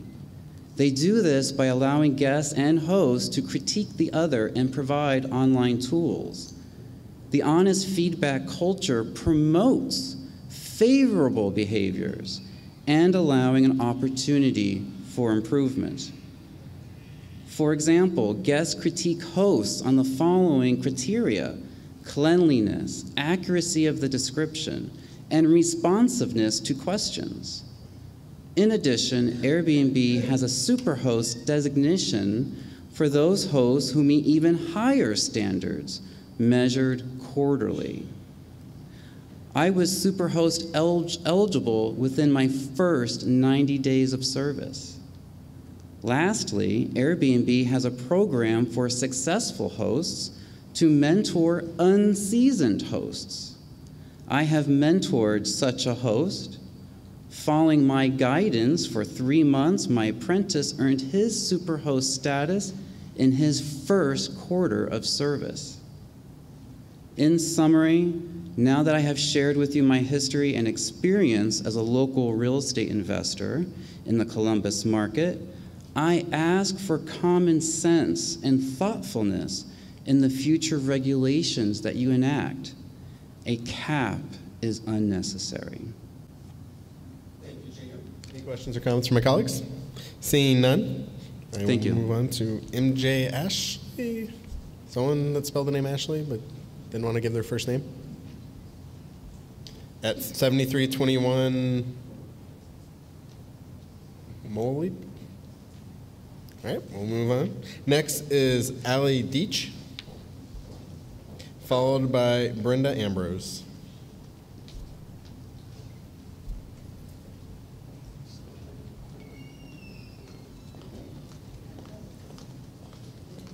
Hi, thank you. It's Aaliyah Deach. No worries. Each part spelled out for me. Right, but yeah, not the way. exactly. I apologize. So just to be relatively quick, I actually work at OSU, and I'm not representing them. I'm just a resident here, but I came here to interview about 4 years ago and actually stayed in an Airbnb that I ended up buying. So I just think that that opportunity, I stayed 2 days in a hotel, first as part of the interview process and 2 days as part of a community member, because I wanted to know what it was like to live here. And that gave me the opportunity, and fast forward a couple of months, like I said, I ended up buying the place. I do actual short-term rent my place occasionally when I travel, and for me it's been a wonderful opportunity to help welcome people back into this community, including students who have looked to whether they want to come here for either grad school or postdoc opportunities, things like that. certainly people who are graduating when their families come to visit during graduation. Just amazing opportunities to give back, like you were talking about, when people come here for conferences or things like that, opportunities downtown where they can't necessarily get into a hotel or they want to see what it's like to actually live here. I've heard from several people about what is it like to live here, and they've, so I feel like it's my opportunity to give back to those types of people.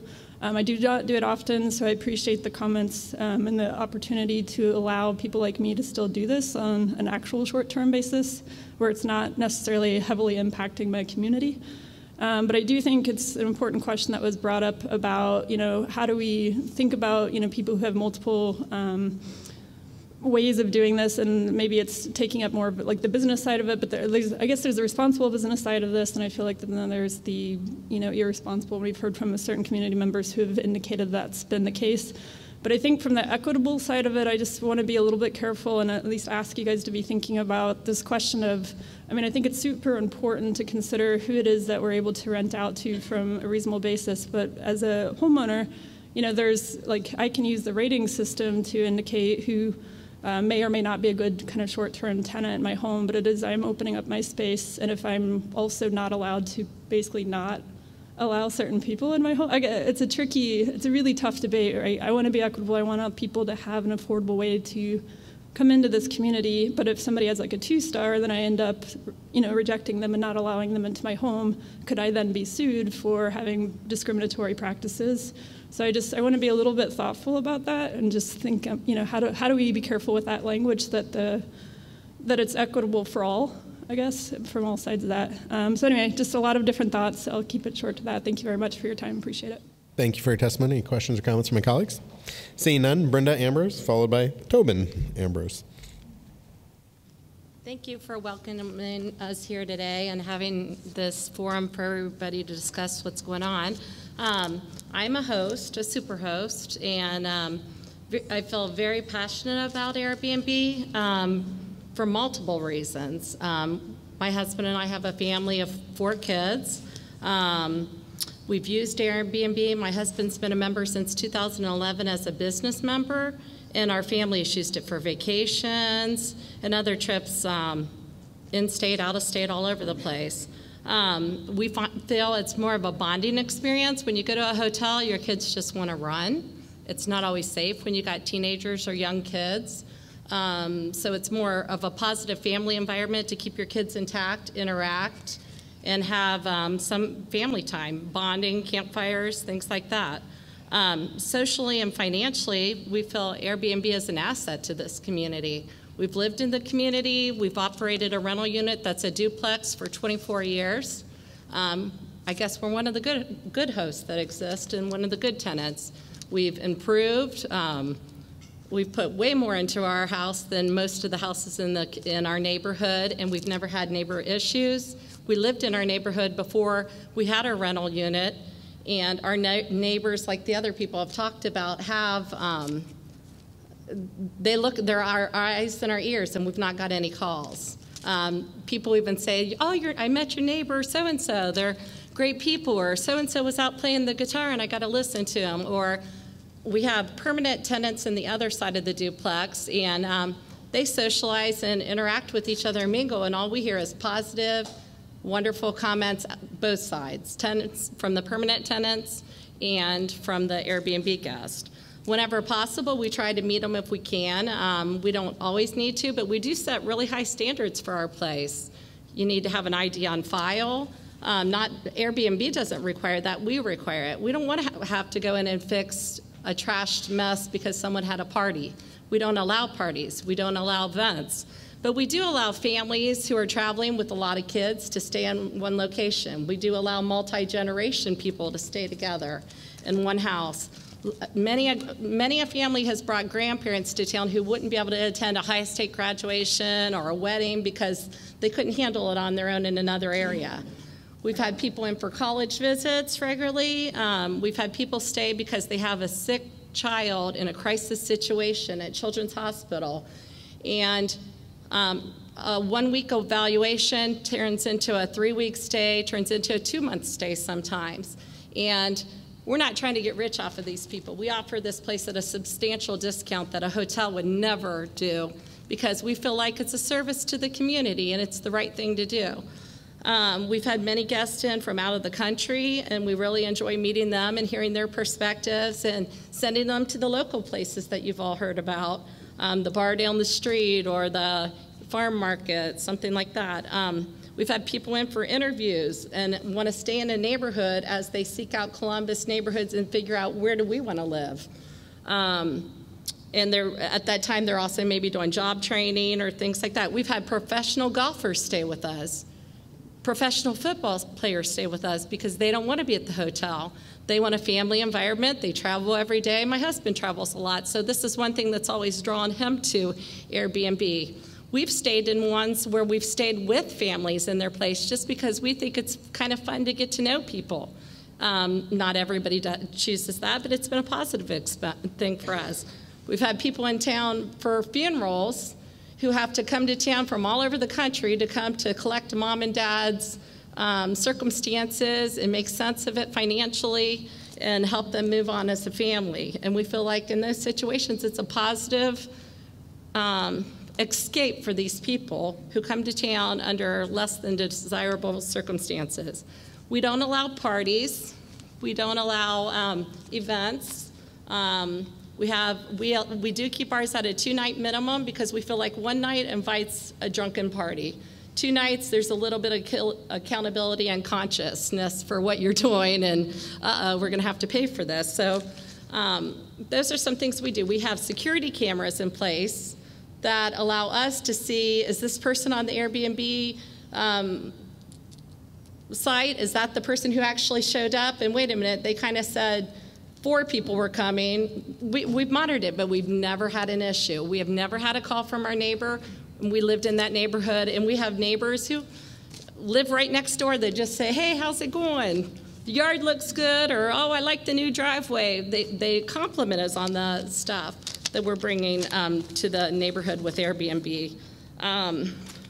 I feel like everything we've done to our property increases the values of neighborhoods' properties because it's not a slum dwelling. It's not sitting vacant inviting drug addicts or squatters or gang activity or crime. We're upkeeping the property because you can't be a superhost if that's the kind of situation you're going to have. And as a family, it's been a great bonding experience because our family, all 4 of our children have participated in all aspects of it, from remodeling, installing hardwood floors, painting, cleaning, changing bedding, washing, meeting hosts. They've participated in all aspects, and our kids are learning pride for their work. They're learning do the job right the first time. Presentation matters. A lot of things that aren't popular with teenagers these days. We feel like those values are being learned as a family, and we're doing it together, and we really love it. As far as safety and security, another thing is we have a duplex, so the tenants in the other side kind of oversee it, and we've never had an issue even from them. They've never ever called us and said, wait a minute, it's out of control, or oh, these guys, they're taking up all our spots. We have our own driveway, so that helps, and our guests use that driveway. I don't know, it seems to me like the city should invest their time and energies and money more in policing and enforcing people who aren't upkeeping their property, who aren't promoting to positive improvements in a community, because we feel like we are doing that, and it's an asset. Neighborhoods change over time. It's not the 50s. The family unit is maybe not the same anymore, and over time, neighborhoods change.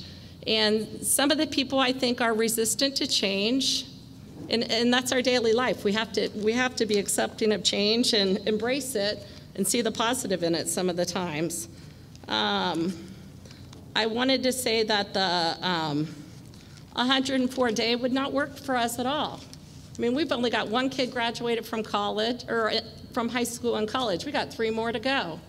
We're self-employed entrepreneurs, and we work. We work to promote everything in our family's life, and we're trying to teach our kids that it's not handed to you.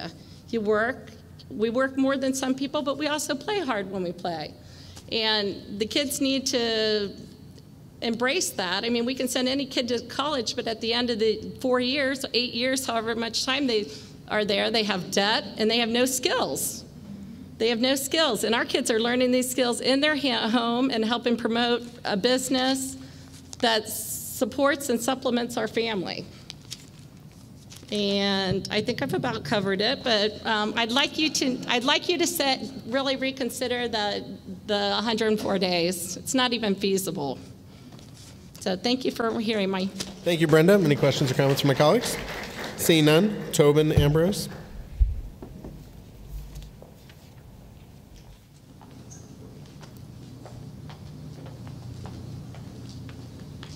Hello, everybody. It's really great to see such a nice turnout for, really both sides. There's always two sides to every argument, and as a guest of Airbnb and a homeowner, I would find it very irritating with what you guys have went through. I'm curious if you've ever actually stayed in an Airbnb or any short-term rental. A superhost is really not an easy thing to do, and a 4.8 star rating is, we're like 4.9, and then it's like, wow, 1 point, is going to drop us down. I don't know how that would affect us, but I think that as a legislative push and in a market which is, so vibrant as Columbus, Ohio, I really think that you might be able to kind of direct Airbnb and other platforms, and we don't do any other platform other than Airbnb, but I think I would like to see places where homeowners who do have complaints, because Airbnb doesn't really have that I've seen. It'd be great if they could voice those concerns and Airbnb would do something about it. On the flip side of it, 104 days wouldn't really make a difference in your case with neighbors that are not being respectful of their property or yours, really. 104 days would definitely put us out of business. We could rent our property for more than what we would get. 104 days is 2 days. Well, it's basically every weekend throughout the month. Because, like my wife said, we do a 2-night minimum, we really don't have any problems with people that are abusing anything. You're always going to have cases where there are going to be those abuses, but if you could push Airbnb in a way where they could have a legitimate way to enforce some of these people that aren't doing it right, 104 days would kill most people in this room with regards to their businesses. And with that being said, I don't know what else we could say. And I think that's why a lot of us who have Airbnbs are here. We're all going to have to pay taxes. My personal opinion is it's kind of a money grab from the city because, you're going to be making money on this. You guys, enforcing code and regulations and making sure the alleyways are cleaned up is I think more important than anything else, because when you talk about property values, when you have a rundown area where people aren't doing those things, that really affects those neighborhoods more than 0.01 whatever percent it is that the people that are in this room are ever going to be contributing to it. So I would say try to push Airbnb for the problems. Let us run our businesses. We've made major investments with our neighborhood. Like my wife said, we lived in the area, so we actually know a lot of these people. We lived there, and it's in Clintonville for 10 years, so they have our phone number. We haven't had any complaints. I think the 2-night stay is a really important thing to thwart some of that bad behavior. If I had a choice, what are we going to limit? I'd say if you're non-owner occupied, limit the number of, maybe we don't allow 1-night stays. I don't know. To me, it seems like if you're not at the property, that's one way to get rid of some of the problems. I don't know if that's an option or not, but if I had a choice, I would go with no 1-night stays versus a 104-day limit, because it's usually 3-day, 4-day bookings. We don't do, like I said, 1 day. So with that being said, thanks again. And thank you for the testimony. Any questions or comments? Seeing none, next is Lisa Craig Morton, and following Lisa will be Joseph Montrone, turn 1128 G Street, Northwest Washington, D.C. from Expedia. Yes, Lisa. Thank you for having this forum this evening. My name is Lisa Craig Morton, and I own Victorian Village Guest House.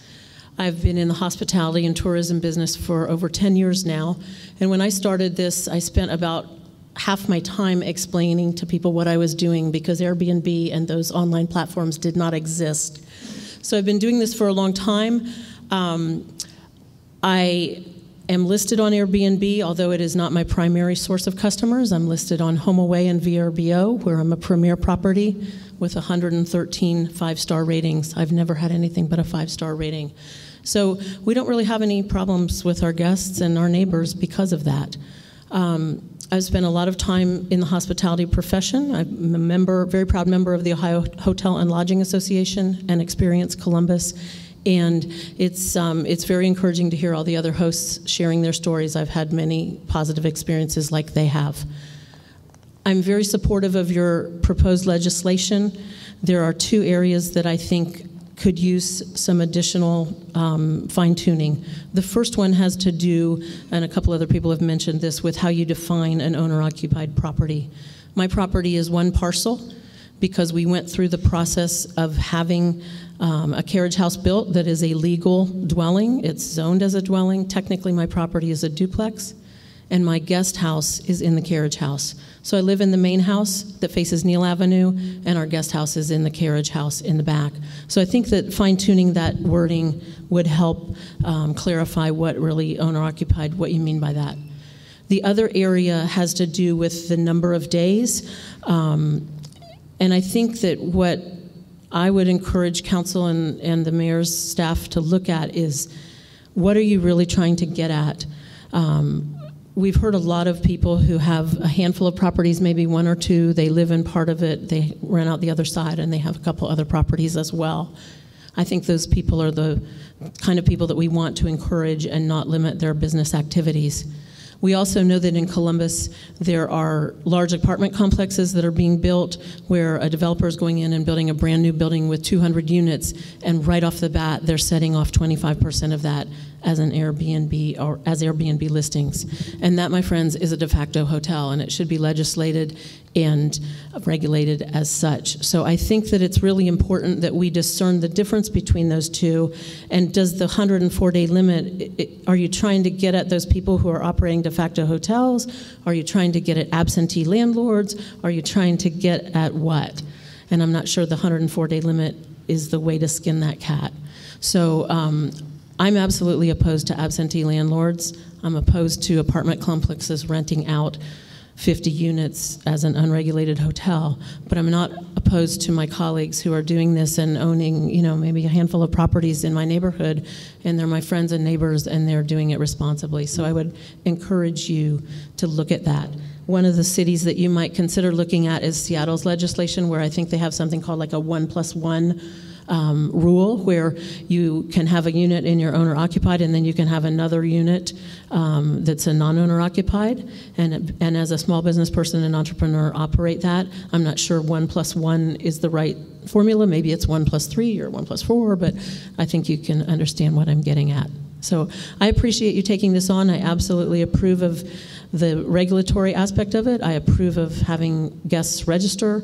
I urge you to get the platforms to collect and remit the taxes on behalf of the hosts and the property owners.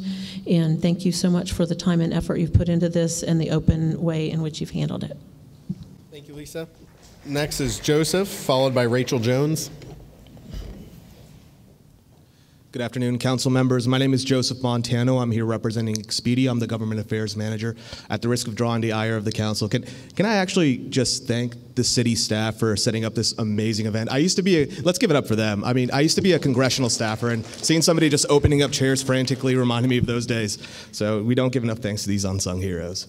So on behalf of the Expedia family of brands that include Vacation Rental Leaders, HomeAway, and VRBO, Vacation Rental by Owner, I'm here to just express a few concerns with the legislation.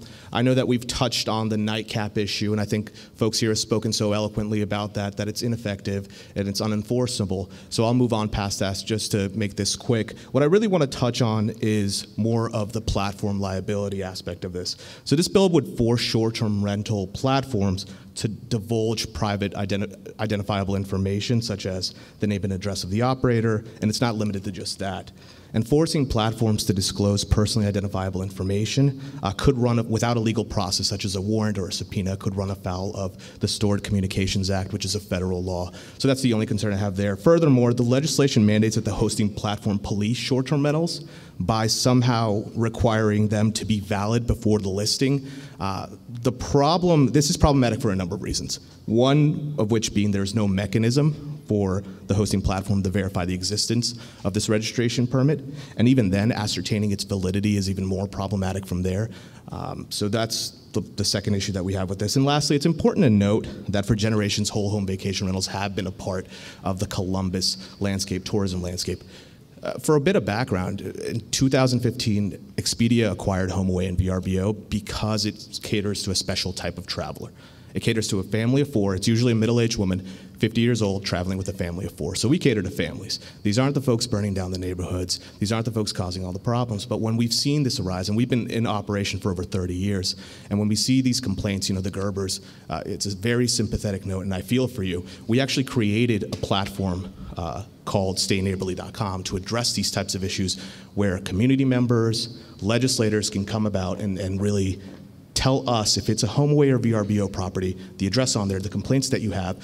We will then have our internal customer service folks reach out to those folks who are causing these problems. We don't want the bad apples ruining it for the whole bunch. Nobody here does. We are all for responsible short-term renting, and we're all for legislating the matter in that way. So anything that we can do to help the city create an effective policy that's fair and sensible, we're here to do so. So thank you for your time. Thank you. Rachel Jones, then Vernon Morrison. My name is Linda Jones. Thanks for the opportunity. It's actually Rachel Jones. We're not to you yet, Linda. I'm sorry. But okay, Rachel, we'll yield to you. I'll make it real quick. I've been a resident for 62 years in Clintonville. We have rentals all over the place. They're usually long-term, but with the Airbnb, I just see it as a way to promote our city. 104-day limitation on any business is suicide. I've been a small business owner myself. I was able to deal with maintaining our business from my residence, and I just think that 104 days got to go. It's not on target at all. Thank you. Thank you. Rachel Jones, followed by Vernon Morrison. I am relatively new to VRBO. I have been a host since February, now a proud superhost. We got into the VRBO, HomeAway, Airbnb business because we had tenants who did not have a lease because they've been with us for numerous years, and they moved out around the holidays. And usually I list it for 48 hours on a typical rental, even Craigslist, Facebook, and I've got like 24 people in 48 hours. Well, when you November, like early November, isn't a huge time to get a lot of rentals. So for 2 weeks, it was crickets. Third week, I had one person. So we decided during the holidays to go ahead and try out the Airbnb thing.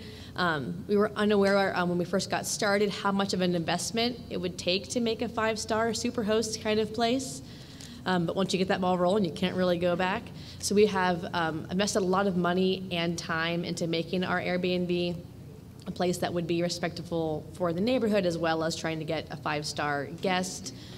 We have a number of decorations of art that are of local artists. We have a number of guests coming and asking for like where to buy this or that in our home.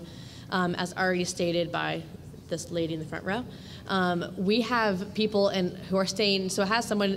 I live in an owner-occupied duplex. I do have a concern about we have a distinct address from our next door. They're two complete separate addresses. That being said, I can attest to the fact that myself and my long-term neighbors previously In no way we're able to use the businesses that are in Clintonville the way that my Airbnb guests are using them on a daily basis, but you're able to promote local businesses, coffee shops, bakeries, breweries in a way that when you're a long-term renter, you're just kind of living there and maybe saving money. I also have 2 young children. My biggest concern is the noise that my kids make, not my guests. No one's crying, it's past 7, stop crying. But we have, our guests have been, other than one in the very beginning, and I learned my lesson super early, but we don't allow parties. I didn't then either. But I've learned some tricks about having better tenants. When you invest the kind of money that you invest, you don't want someone to come and to disrupt your furniture, your art, your dishes, your brand new carpet. Like, you just don't have time to reinvest or time to flip between people in a way that would allow you to have a 5-star rating. And as far as, I think that Ms. Beck said that part of the reason for the day cap is that there's a neighborhood character and fiber that is in place, and Airbnbs can disrupt that. I live in a duplex. Next to me on both sides are single-family homes. On both sides of that are other duplexes. On my street are a number of quad, single-family, and duplexes. There is no presumption on my street in Clintonville of all single-family long-term stays. And obviously that's not the case for neighborhoods across all of Columbus, but there's a ton of diversity in Grandview, well, the Columbus part, but like Victorian Village, Columbus, that I feel like somebody coming and going in the middle of the night would be a normal scenario. My biggest problem in my neighborhood are long-term college students that are across the street and 3 doors down, and they've been there for 2 years and they're not going to go anywhere. I feel like I've had just a great experience. Also, just from a business standpoint, I've already addressed how it puts money back into the community. It's allowed me to stay home with my 2 kids. If I wasn't able to have the money coming in from the Airbnb, that would definitely be a game changer. And some people talked about having their first family home and how important that is. I never wanted to be a stay-at-home mom. I can never imagine that being an option for my family. I've also grown up in Columbus, and having an Airbnb has allowed us to have a business that I never thought was possible from our own point of view. As a duplex, we would one day, potentially, buy another property, either for ourselves or for another investment. So it scares me from the side that, as of right now, this might not impact me, but it also locks me into a duplex with my 2 kids, who are both girls, in a 1-bathroom for the rest of my life, and I'm not up for that. We are. Mrs. Jones in that situation. Mr. Jones will speak in June. And as far as the days of the caps, I think if you're worried about parties and neighborhoods being disrupted, I don't see why 104 would be the number. It seems like the 261 of the weekdays of trying to get people Monday through Friday, that just makes more sense to me on a daily logical basis. I do feel for the people in the neighborhoods that are all single-family homes, but again, I think that the noise and the issues in my neighborhood aren't from the guests who also want to have their own 5-star rating. I think that someone else mentioned that Airbnb and all of the platforms allow you to be rated as a host, so you want to keep your home and yard in impeccable condition. But as a guest, you're constantly worried about maintaining your own reputation to get further rentals in the future. So I feel like it's a better platform than having rentals, which I've had for the last 10 years. Thank you. Thank you, Rachel. Next is Vernon Morrison. We have about 7 more to go. Unfortunately, the rec center technically closes at 8. They're being willing to accommodate us. I want to remind everyone there will be an additional hearing Thursday, June 14th. So if there's anyone that's willing that did a speaker slip, we will have you speak early in that regard. Otherwise, we will continue. Mr. Morrison? I'll be pretty brief. Vicki Deisner. As you mentioned, the June 14th meeting, that's going to be in German Village, and I live in German Village. And it is certainly a living museum, and if you look at the Airbnb and a lot of VRBO, there was a number of units in the city of in German Village, and actually I think it adds to the character. We have tourists that are down there visiting. It's certainly strengthened property values, and certainly enabled a diverse community, which I moved to on purpose. One of the things I would like to mention, we're investing a lot of time of the cities, a lot of time of staff, and you're talking about 0.1% of the homes available in the city. If you increase that by 1,000%, you still wouldn't even be talking about 1% of the housing stock that's in the city of Columbus. So I think we're spending a lot of excess city resources on a problem that's really not a problem.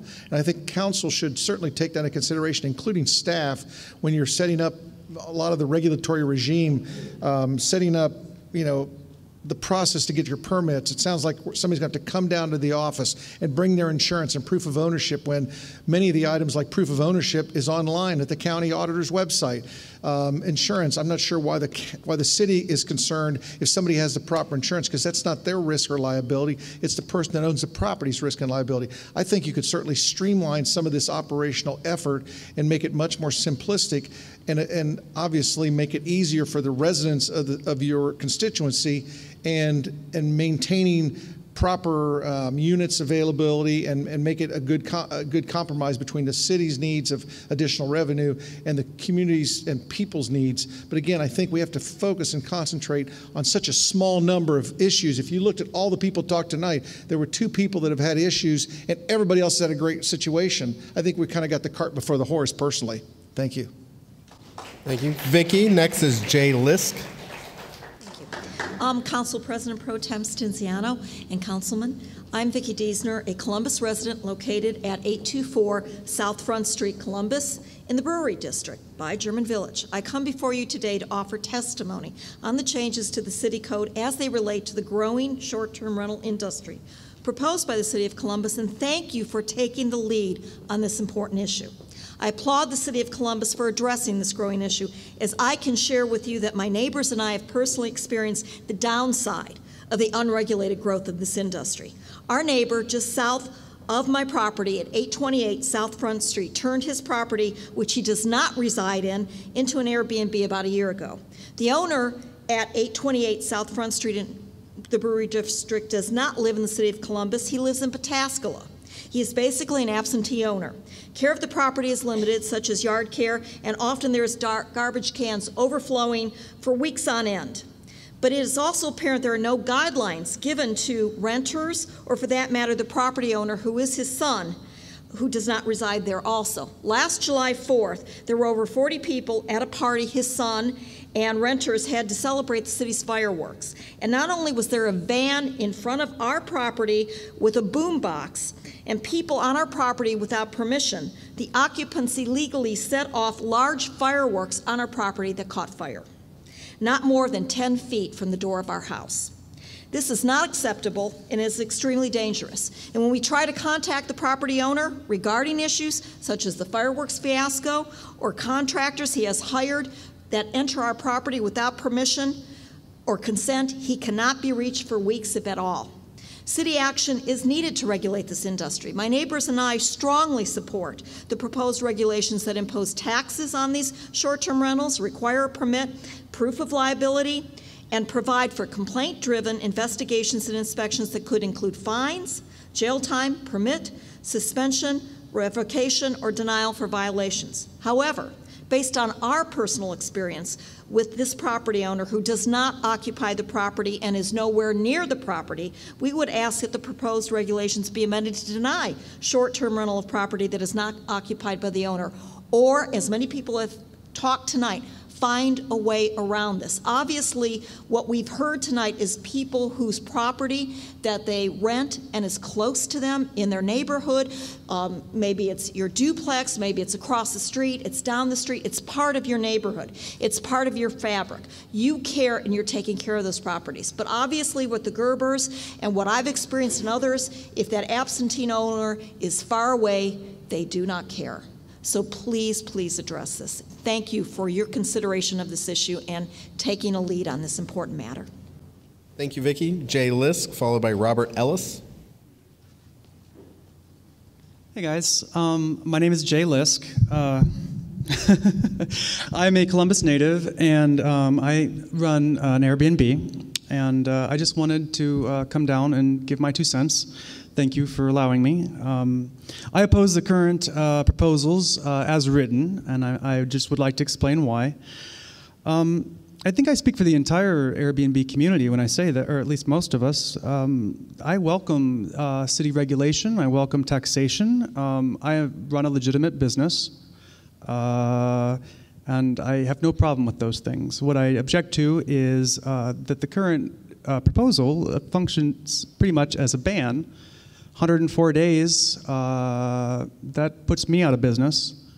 I mean, I'll come back to this subject, but I would like to explain a little bit about who I am and what my operation is, and just so you have a sense of who it is that's being affected by these things.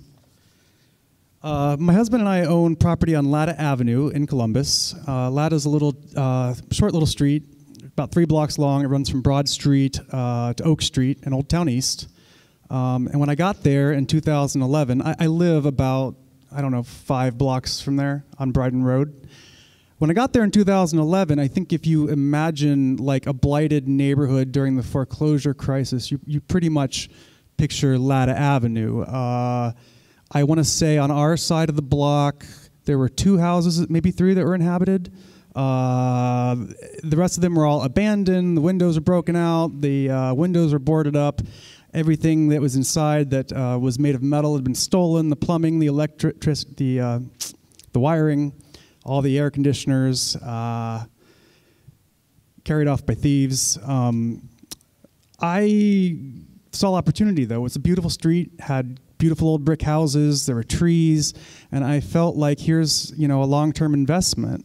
And so we bought a couple of properties on Latta Avenue, and I renovated them with my hands, with a hammer, and myself, and poured a lot of blood and sweat and money and a lot of myself into these properties. Times have changed a bit since then.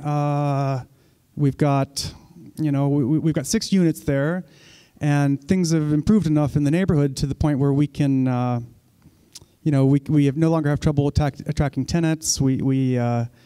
And we've got 2 of these units that have been converted over to Airbnbs. And this is just like our way of having like a diverse portfolio in our long-term investment. We're not converting these into some sort of illegal hotel. These 2 Airbnb units are just some of the things we do, but we're here for the long haul. We believe in the city of Columbus. We believe in Old Town East. We believe in Latta Avenue. And frankly, these 2 Airbnb units, they are our most profitable units. But we have no plans to convert the other 4 units over to Airbnb. Because the Airbnb units, they're also a lot of work. The block still has a long way to go. I mean, it's not, there's still an abandoned house next door to us. I mean, it's still boarded up. I think there's a lot of suggestion that Airbnb units are depriving people of affordable housing. Well, there's still plenty of housing stock in my neighborhood that has yet to be, done anything with.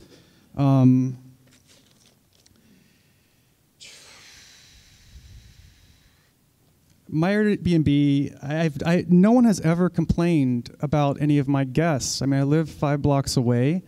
I sympathize with what the previous speaker, her experience, and what the Gerbers have experienced. There's bad apples out there in this world. I mean, I certainly don't run my show that way. My guests are not the creepy people of America. My guests are just normal people. They're in town for a wedding or a convention or for graduation, or they're visiting their family, or they're just everyday people. They come from all over the world, and they stay with me because, I offer them lodging that has like more charm and more character than a hotel can provide, and I can do it for a better price. And I can, they stay with me, and they live in an actual neighborhood, and they leave me with an impression of what Columbus actually is, and I don't think you get that in a hotel. This current proposal, it puts me out of business. It just is not economical. 104 days a year. There's no way that I can stay in this business. I will have to do something else. And I just want to protest. I think this day limit on non-owner occupied units, I think it's arbitrary. I I mean, if council wishes to ban, my kind of small business, I wish council would just do that. I don't see how this 104-day limit in any way solves any of the problems that have been brought up with Airbnb. Council President Hardin asked Mr. Savarese that question, how the 104-day ban would deal with it, and he sidestepped it because doesn't seem to be any relation to the 104-day limit to the problems that are, being floated out there. I think we have to think about what it is that we're doing, where we're going as a city. I stay in Airbnbs when I travel. I never stay in a hotel. I would never stay in a hotel if I could help it. A hotel is, a hotel room is a tiny little cramped box with bad art on the wall. It's just like every other hotel room. It's twice as expensive as an Airbnb. They nickel and dime you for Wi-Fi. Who the hell would want to stay in an Airbnb? I mean, a lot of people in this room, I'm sure, stay in Airbnbs when they travel. I think if we put this legislation through, we're going to be limiting the people who can come to Columbus. People want to come to Columbus. I mean, Airbnb is a remarkable tool, and it is, and it's coupled with remarkable technology. And I think that we have to think who we are as a city. We're trying to lure, Amazon to open a second campus here in Columbus. Where are we going? Are we siding with the future, or are we siding with, a tired business model? I think Airbnb is the future, and I think that's the way we ought to go. So I'm asking you guys, this 104-day limit is going to put me out of business. Please don't put me out of business. Thank you. So just to clarify, since you mentioned Amazon, you'd support a Seattle model? I'm sorry? You would support the model that Seattle adopted? Well, I just stayed in an Airbnb in Seattle. It was lovely. I don't know exactly what the rules are in Seattle. I think that might be a little bit of a leap, Mr. Cinziano. I'm just curious. Since Thank you. Compared it. Next, we have Robert Ellis, followed by Ian Thixton.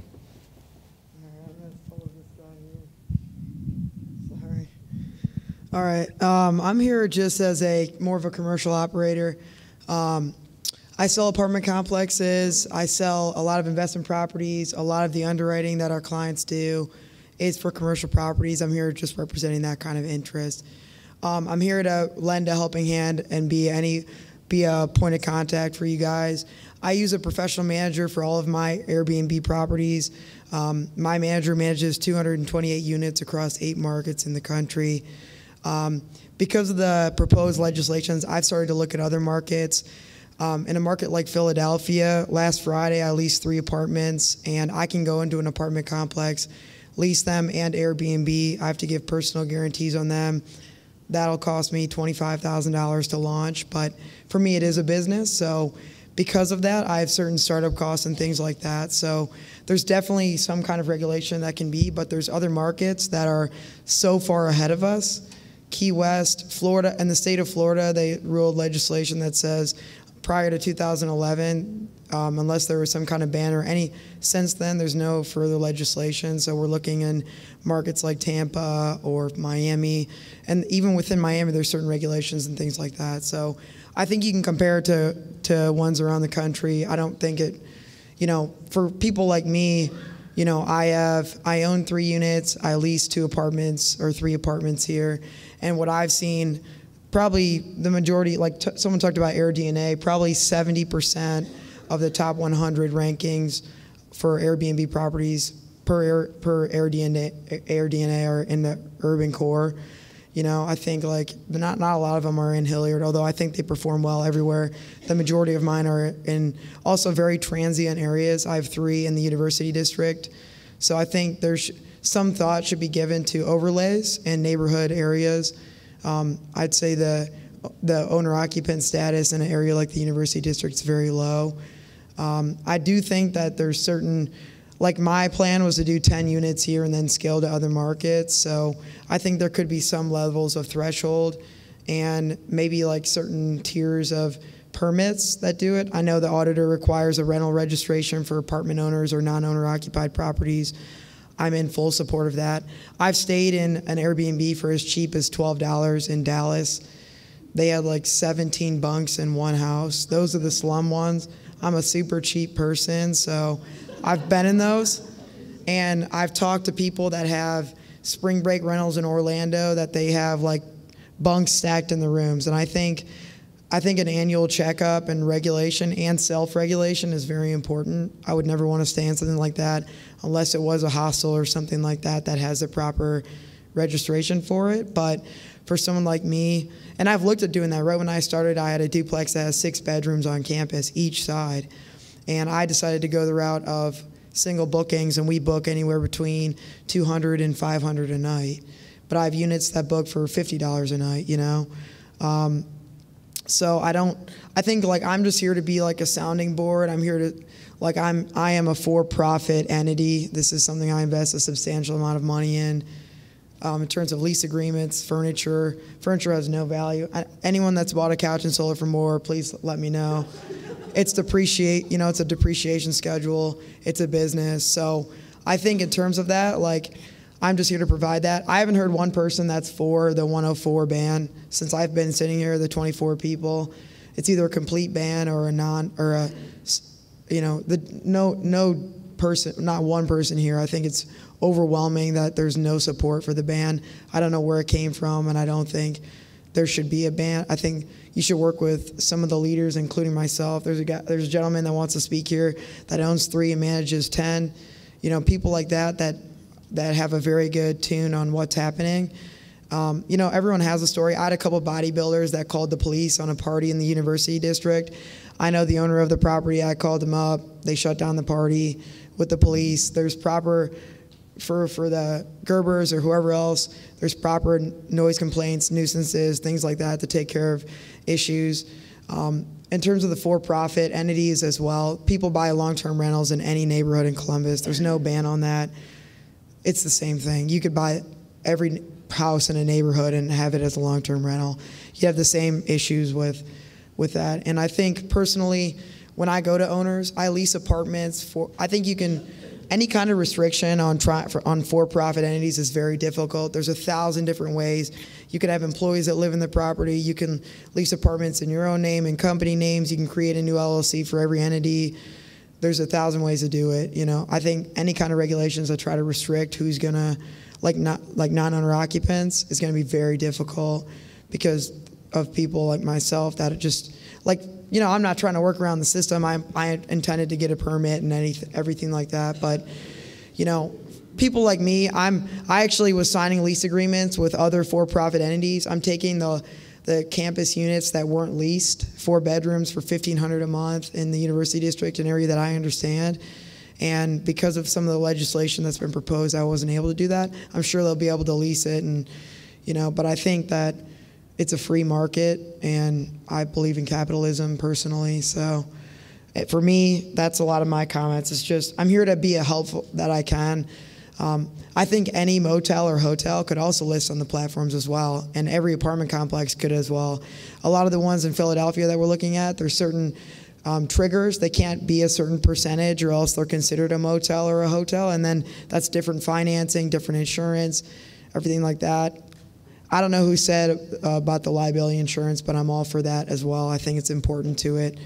But I think it's important to do that. And there's definitely developers that want to do they have a weekly rental proposed in Harrison West right now that I think they're planning to do mostly Airbnb rentals. There's about, 26 or 42 apartments there. And, something like that can definitely affect the neighborhood there. But so I think at a certain level or scale, my recommendation is 10 because that's what I was going to do. You need to have different permits. But I'm here to be a sounding board too. If you guys have questions, or I can connect you with some of those people to get a better knowledge so that you can understand it. I think the people that are in this room are the people that understand it the best. I don't know if you guys have Airbnb properties, but I'm sure if you did, you wouldn't want the 104 ban either. So if not, hey, I'll help you start one on the side, and then we can do that. So I think that was most of it. I think I'm approachable as a host as well. I'd be perfectly fine with anyone contacting me with a concern about a guest or someone staying there. I identify with that comment. And I think, you know, the rental contact has a fee for not registering, so I think you could do the same thing for Airbnb. I think there's over 75,000 rental units that are registered in the auditor's site. You can call and ask them, but I have the list if you want it. And that's all I have, so I appreciate it. Let me know if you have any questions. Thank you. Ian, followed by Ingrid Navano. Hi there, Ian Thixton. I operate a half of a duplex, 4-bedroom, 2.5 bath, and we don't just rent out to people who are coming in for concerts or football games, but we actually get a large number of renters that are here for medical reasons. Maybe they have certain restrictions in their diet that they have to cook a certain way. They want their entire family to come in so that their dad can receive chemotherapy treatment over Christmas or Thanksgiving. We have that almost every year. And so I guess it does not just affect the partiers, it would also affect maybe people who are here for different reasons, whether that be medical or business related. Anyway, thank you. Ingrid, followed by Brian Williamson. Hi, I'm Ingrid Navarro, and I'm sorry, I'm going to read because I need to stay focused and get everything out. So I'm here to share my experience as a small business owner. My husband Mike and I, we own and operate several short-term rentals in the Short North area, and we've been doing this since 2015. This is our full-time occupation, and we support a family of 6 on the rental income, and we also live in the Short North. We started as short-term rental host by renovating a boarded-up house that had been vacant for 5 years, and the home was next to another home that was also boarded up, so we bought that one and did the same thing. And we gradually converted 2 of our long-term rentals that were duplexes to short-term rentals because we enjoyed it so much and we took better care of our properties. And then, it's been 3 years now, and we employ 2 cleaners full-time and a host assistant year-round. And we also hire multiple local area maintenance services. So suffice to say, we've spent countless number of hours managing our apartments. We've spent thousands and thousands of dollars renovating and maintaining them. And we do what every other host does. We implement a number of safety measures, from security systems to making sure they have working fire alarms, fire extinguishers, carbon monoxide detectors, and we enforce a huge set of rules to ensure the safety of our guests and the safety of neighbors. And we carry the proper insurance on them. There's just a ton of extensive lists and a ton of fixed expenses that go along with running a short-term rental. So I wanted to talk a little bit about the concerns of potential negative impacts of short-term rentals on the neighborhood that neighbors have concerns with. As far as partying and short-term rental units taking over, this is drastically different from what I've experienced as a host and also as a resident. First of all, the real estate market in the Short North area, as we all know, is super expensive, and that's where the majority of the short-term rentals are, and that's where the supply and the demand is. And it's very cost prohibitive to investors seeking to convert properties into short-term rentals. That market will self-adjust. I mean, right now the supply is really high, so the demand or the cost for a nightly stay has gone very low. And even us, we are selling 2 properties this year because it's just not economically feasible to sustain these properties as short-term rentals. So I foresee a number of short-term rentals exiting the market, but I believe that market will adjust itself. If anything, though, having short-term rentals in our neighborhood has increased safety and increased property values due to increased presence of hosts on the property versus a typical long-term landlord. The pride of ownership and the level of effort put into these rentals is much higher, and I know this because I've seen it, I've done it, and I also pay for it through increased property taxes. And so I know that the value of my home's gone up, but also the value of our neighborhood has gone up as a whole. And I know this for a fact. The majority of short-term rentals are kept in equal, if not better condition than most properties. Okay, who's coming into the short-term rentals? The majority of our guests are families, business travelers, and guests traveling for medical reasons. And then there's also many local businesses that have rented our apartments to host get-togethers, workshops, and even as a backdrop for professional commercials. And we do host bachelorette parties and birthday get-togethers, but not as hosting it in our house. It's basically a meeting point, and they go out and then they come back and they stay the night. And the positive I see of this is that they're not drinking and driving home to the suburbs where a lot of them live, or they come from throughout Ohio. But the way I see it is they're spending more money and more time in our restaurants and in the downtown area. And in the 3 years that we've been hosts, we've had over 1,000 reservations. And of those reservations, only 7 of them, we have filed official complaints through Airbnb and VRBO. And of the 3 of them were related to drinking and partying. And all those happen on our campus, Airbnb. But we've never had the police called to any of our residences by neighbors ever. And in fact, we live right next to one of them. And we don't tell guests that we live there unless we run into them and meet them. And we haven't had a problem with them. So, and in fact, the neighbor on the other side of that house has rented from us this summer. So if that doesn't say something. And specifically about the 104-day ban, and that essentially limits hosts to renting on Friday and Saturday, so that wouldn't, like as others had said, it's not going to curtail parties if that's the underlying reason for having the 104-day ban. Bottom line is we've done our part as responsible small business owners. We are 100% in support of the legislation, proposing taxes and registering our properties and complying with safety measures. We see ourselves as an integral part of the tourism here in the city, and we are constantly promoting businesses throughout Columbus.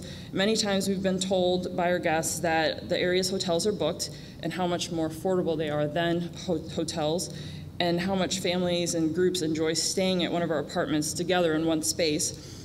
And I've had many business travelers tell me that they would prefer not to stay in a hotel because they have to so often.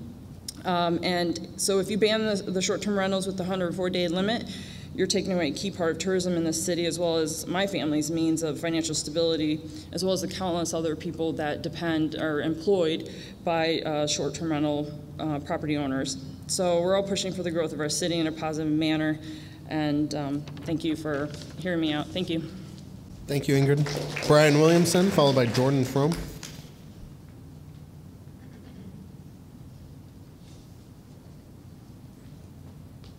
Thank you. Thank you for having this forum for us to voice our concerns about the legislation. To just echo what everyone has already said, the 102 or 104 days isn't a solution. It's not a solution that will bring about change for the people who are mostly concerned, specifically the Gerbers. Thank you for staying, actually. This has been a long evening, and I'm sure in opposition to what you're hearing, that's appreciated to hear the other side. I mean, even if you went down to the 60 days that you were proposing or something less, I mean, I don't know, everyone who lives here knows how long winter is. I think it's about 60 days or 90, I don't know, but it seems like it's forever. So it doesn't matter how long it's going to last, 20 weekends or 120 or the 52 of the year. It's going to seem like it lasts forever. So let's not regulate for just that specific reason. Things that the reason we're in this is because we wanted financial freedom for ourselves and our future, and real estate and Airbnb specifically has given that to us. So it would kill our business, and please like he said, don't kill our business. Thank you. Jordan Fromm, followed by Mark Wolf.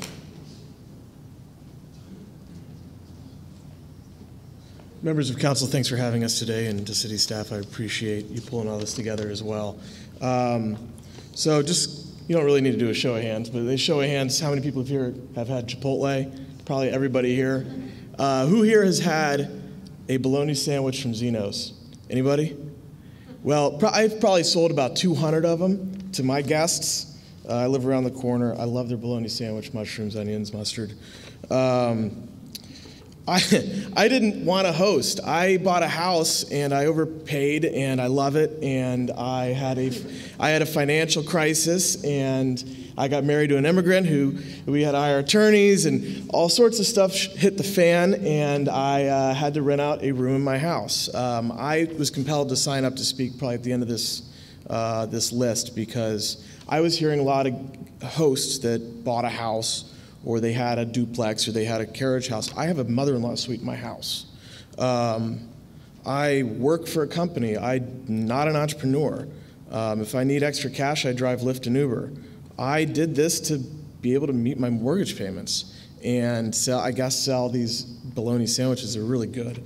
But I've had 350 plus guests. I've hosted 30 countries. I just had a lady leave from Azerbaijan yesterday. That's 31 countries. I've learned so much. I've introduced these people to my neighborhood. I've introduced them to my restaurants in my neighborhood. My neighbors know who I am. I talk to my neighbors. They have my number. I have made enough money not only to cover my mortgage, but now I can make investments in my home. I built a new deck. I renovated an $8,000 backyard renovation that I utilize. My guests don't party there because I don't permit it. Partially because my neighbors said, you know, we're fine if you decide to do this, but just don't throw that party. You know, we've heard about that. So what I've been hearing throughout this afternoon or evening or midnight at this point is that a lot of this comes down to communication. Communication is the key to success, and communication is the key to failure. And if you're going to be in business, your responsibility is to build relationships with those that you do business with and you do business alongside of. And if you're in a zoning district that's residential and you rent a room out of your house, or you rent an entire home, you have a responsibility to build relationships with your community, which is part of what we've advocated with the city to consider community standards, that being a good neighbor, whether or not you live on the property, and I can't see from your perspective because I don't have a house in a neighborhood I don't live in. I have a house I live in, so I can't relate, but I can relate with communication. So I think that that's a significant consideration that we need to be spending a lot of resources in, is encouraging our guests not only to communicate, or hosts to communicate, but to have dialogue. The final two things that I wanted to indicate were, I heard a comment about having kids and family friendly and looking at the protected classes. At least in my experience as a host, I have a dog and I have stairs. And it's not really conducive particularly to families. So I tell them, you can stay if you decide to, but you need to understand what you're listing. So I make a presentation to my prospective guests, what they're getting into. They have a responsibility to read everything, and I have a responsibility to communicate that. That's the same allowance of communication that I afford to my neighbors. The final aspect that I really enjoy hearing this evening is the tax collection aspect. Let's pay taxes. We're not hiding from taxes, but let the platform carry that burden and work with the city to do so. There are so many guest hosts like me who needed to make some money who don't even realize the circumstances around tax payment and remittance. They don't understand how to do that, and they're not informed to do it. These platforms have demonstrated with cities around the country that it's possible to do so without putting hosts through a circumstance of paying taxes that they didn't even know that they needed to do because they just heard about it. It's a pitfall because it's an attractive platform. Finally, using that tax and allocating it towards objectives such as affordable housing is so critical. You look at an issue such as you're removing housing stock from neighborhoods and needing to allocate that cash towards, or that housing stock towards affordable housing issues. Well, I live in the short north. Nobody was going to live in my basement, you know. So why don't we take that cash and advocate to invest in communities around Central Ohio, neighborhoods throughout our neighborhoods, low income to high income, and create opportunities for people to invest in their lives and be stable in their housing for years to come. Thank you. Thank you. Next is Mark Wolf, followed by Benjamin Vale. Hello. It's late, so I'll be brief. My name's Mark. I'm a licensed real estate broker, and I am also a superhost on Airbnb. And I could talk all day about, you know, what Airbnb does for people, but we've already heard that. So there's a place in the market for Airbnb, and I don't think that's going to change anytime soon, or at least short-term, you know, rentals. I feel for the Gerber family because that, you know, if you're being disturbed that much, that's no fun. And I would complain. I think that legislation, the things that are going on will help manage that. But there are good hosts. There are many, many good hosts on the platform. What I wanted to speak to tonight, I haven't heard it said at all. I have a big concern about the 104-day ban, and the reason, you may have guessed, the reason I say that is, no, but I'm serious about the reasoning behind it. And I really, really hope that that City Council considers this in your talks. The fear I have with the 104-day ban is there's a certain demand out there. So if I'm a host and I'm typically renting, or I'm getting 300 days a year, let's say, on the platform. Well, when you limit that to 104 days, what happens to those other 200 days of a short-term rental? They're going to go to where? It's going to spring up other short-term rentals. You know, so in other words, to the Gerber family, you've got, if someone's next to you and there's one Airbnb in your neighborhood that's leased out for 300 days a year, when you not ban, but effectively ban, what have you, if it's 104 days, the other 200 days are going somewhere else. So now there's 2 other Airbnbs in your neighborhood to cover the demand. I don't know if anybody's thought of that yet, but you're only going to have more Airbnbs by limiting to 104 days. You'd rather have less excellent hosts for 300 nights a year, for instance, than more hosts who are less interested, who are absorbing that demand. Now you've got more Airbnbs, and now you're changing the fiber of the neighborhood even more, if that makes sense. So that's a concern that I have as far as maintaining the fiber of a neighborhood, the way that the community looks, and if your concern is more, Airbnb changing that, I think limiting the number of days is actually going to increase the need and increase the number of units. So I just don't think it's a great idea, and I think that the bad Airbnbs are going to be bad anyway, whether or not there's a 104-day limit or a 30-day limit or what have you. So anyway. Thanks for listening, and thank you for considering our concerns. Thank you. The last speaker we have is Benjamin Vale. How you doing? I'll keep it brief. I appreciate you having us tonight. Obviously, we've heard from a lot of folks who the main concern seems to be the 104-day cap. I believe that is there could be a different way to address the issues. It's an unnecessarily blunt instrument that likely will worsen the overall situation without combating the underlying issues. One thing I want to point out is that this proposed whole house listing ban would potentially drive law-abiding owners out of the market, but many who would also just go underground, while Columbus would lose out on tax revenue. Data from other cities shows that a ban would probably even reduce the number of a ban would probably not even reduce the number of whole house listings that are listed, as we've just heard from the gentleman there. New York City is an example that enacted much harsher set of regulations and restrictions on short-term rentals, and it still has an increase in listings even after those regulations were enacted. And despite New York City having spent millions on more aggressive, proactive enforcement regime, this has led to repeated clashes with homeowners and bad publicity for the city. One thing that I want to point out is there are other ways to address the concerns, such as the neighbors and other folks that have concerns about safety and affordable housing. One thing I haven't heard tonight, I just want to point out, we as hosts, we started the Columbus Hosting Alliance for the reason to get the hosts information about how to be responsible hosts and how you could effectively manage your listing so that it doesn't disrupt the neighbors or other people around you. We have started a committee to do responsible hosting and to have guidelines for hosts to follow.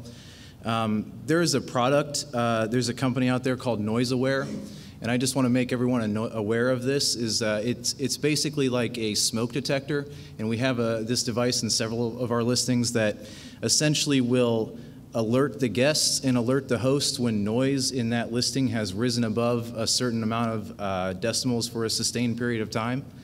And we have, I can show you examples of where we have a device that has alerted us to noise in a listing, we've communicated with the guest, and that noise has dropped off. And I just, so there are technology and other ways to address the concerns that other than the 104-day ban, which really wouldn't do very much for those. A lot of the other stuff that I had to say is repetitive, and I don't want to hold anybody longer tonight, so I just wanted to say thank you. Thank you. It's my understanding John Massimano did have a form, but I don't know why I didn't. I signed the wrong, I'm sitting over waiting, but I'm not hearing my name, but I'm John Massimani. I signed this sign-in sheet, and I'm sitting back here listening, and I'm working on a house in Columbus by the Italian Club, and everybody I've talked to said, when I said I'm going to do this Airbnb, not one person's had a negative feedback. But I'm sitting here listening to everybody talk, and when everybody keeps getting up here and says, this 104 ban is going to put me out of business. So I don't know if we're just up here doing lip service or what, but I think the city should really think about what they're doing and get more data, because it sounds like we haven't done our homework as much. When we're asking where'd the 104 come from, like nobody could really answer that. But this, I'm doing this house, I'm putting a lot of money into it, and the people that are out in here, what they don't understand, it is harder to do Airbnb, and I haven't even got into it yet, but I know a little bit about the rental business. It's more work than it is if you rent it to one person, because then you never show up at that place. When you have to be around every single day or you have to have somebody there, it's better. It's better for the community. I also have business on campuses. I got 3 campus places. But I like that it's telling people about the local community. You stay in a hotel, you don't even really leave the hotel. So I think there's just a lot of good reasons for it. Me and my kids and wife stayed in an Airbnb in Cayman Islands, and it was the best experience I've ever had. When I came back, that's when I started thinking about this Airbnb. But I also, I hope it's not like the city's already made their decision and we're just out here just saying what we want. But when I hear too many people say it's going to put me out of business, I think about my grandfather. If they would have came and told him when he came here from Italy, if they would have said, you can only work 104 days, he probably wouldn't have come. This is the American dream. These people out here, I own my own businesses. I know what it's like. They get the taste of it, and now we're trying to eliminate it. One person said, and this is what I was thinking about the whole time, it sounds like a money grab, and that happens a lot with Columbus. It really does. Somebody starts doing something, and guess what?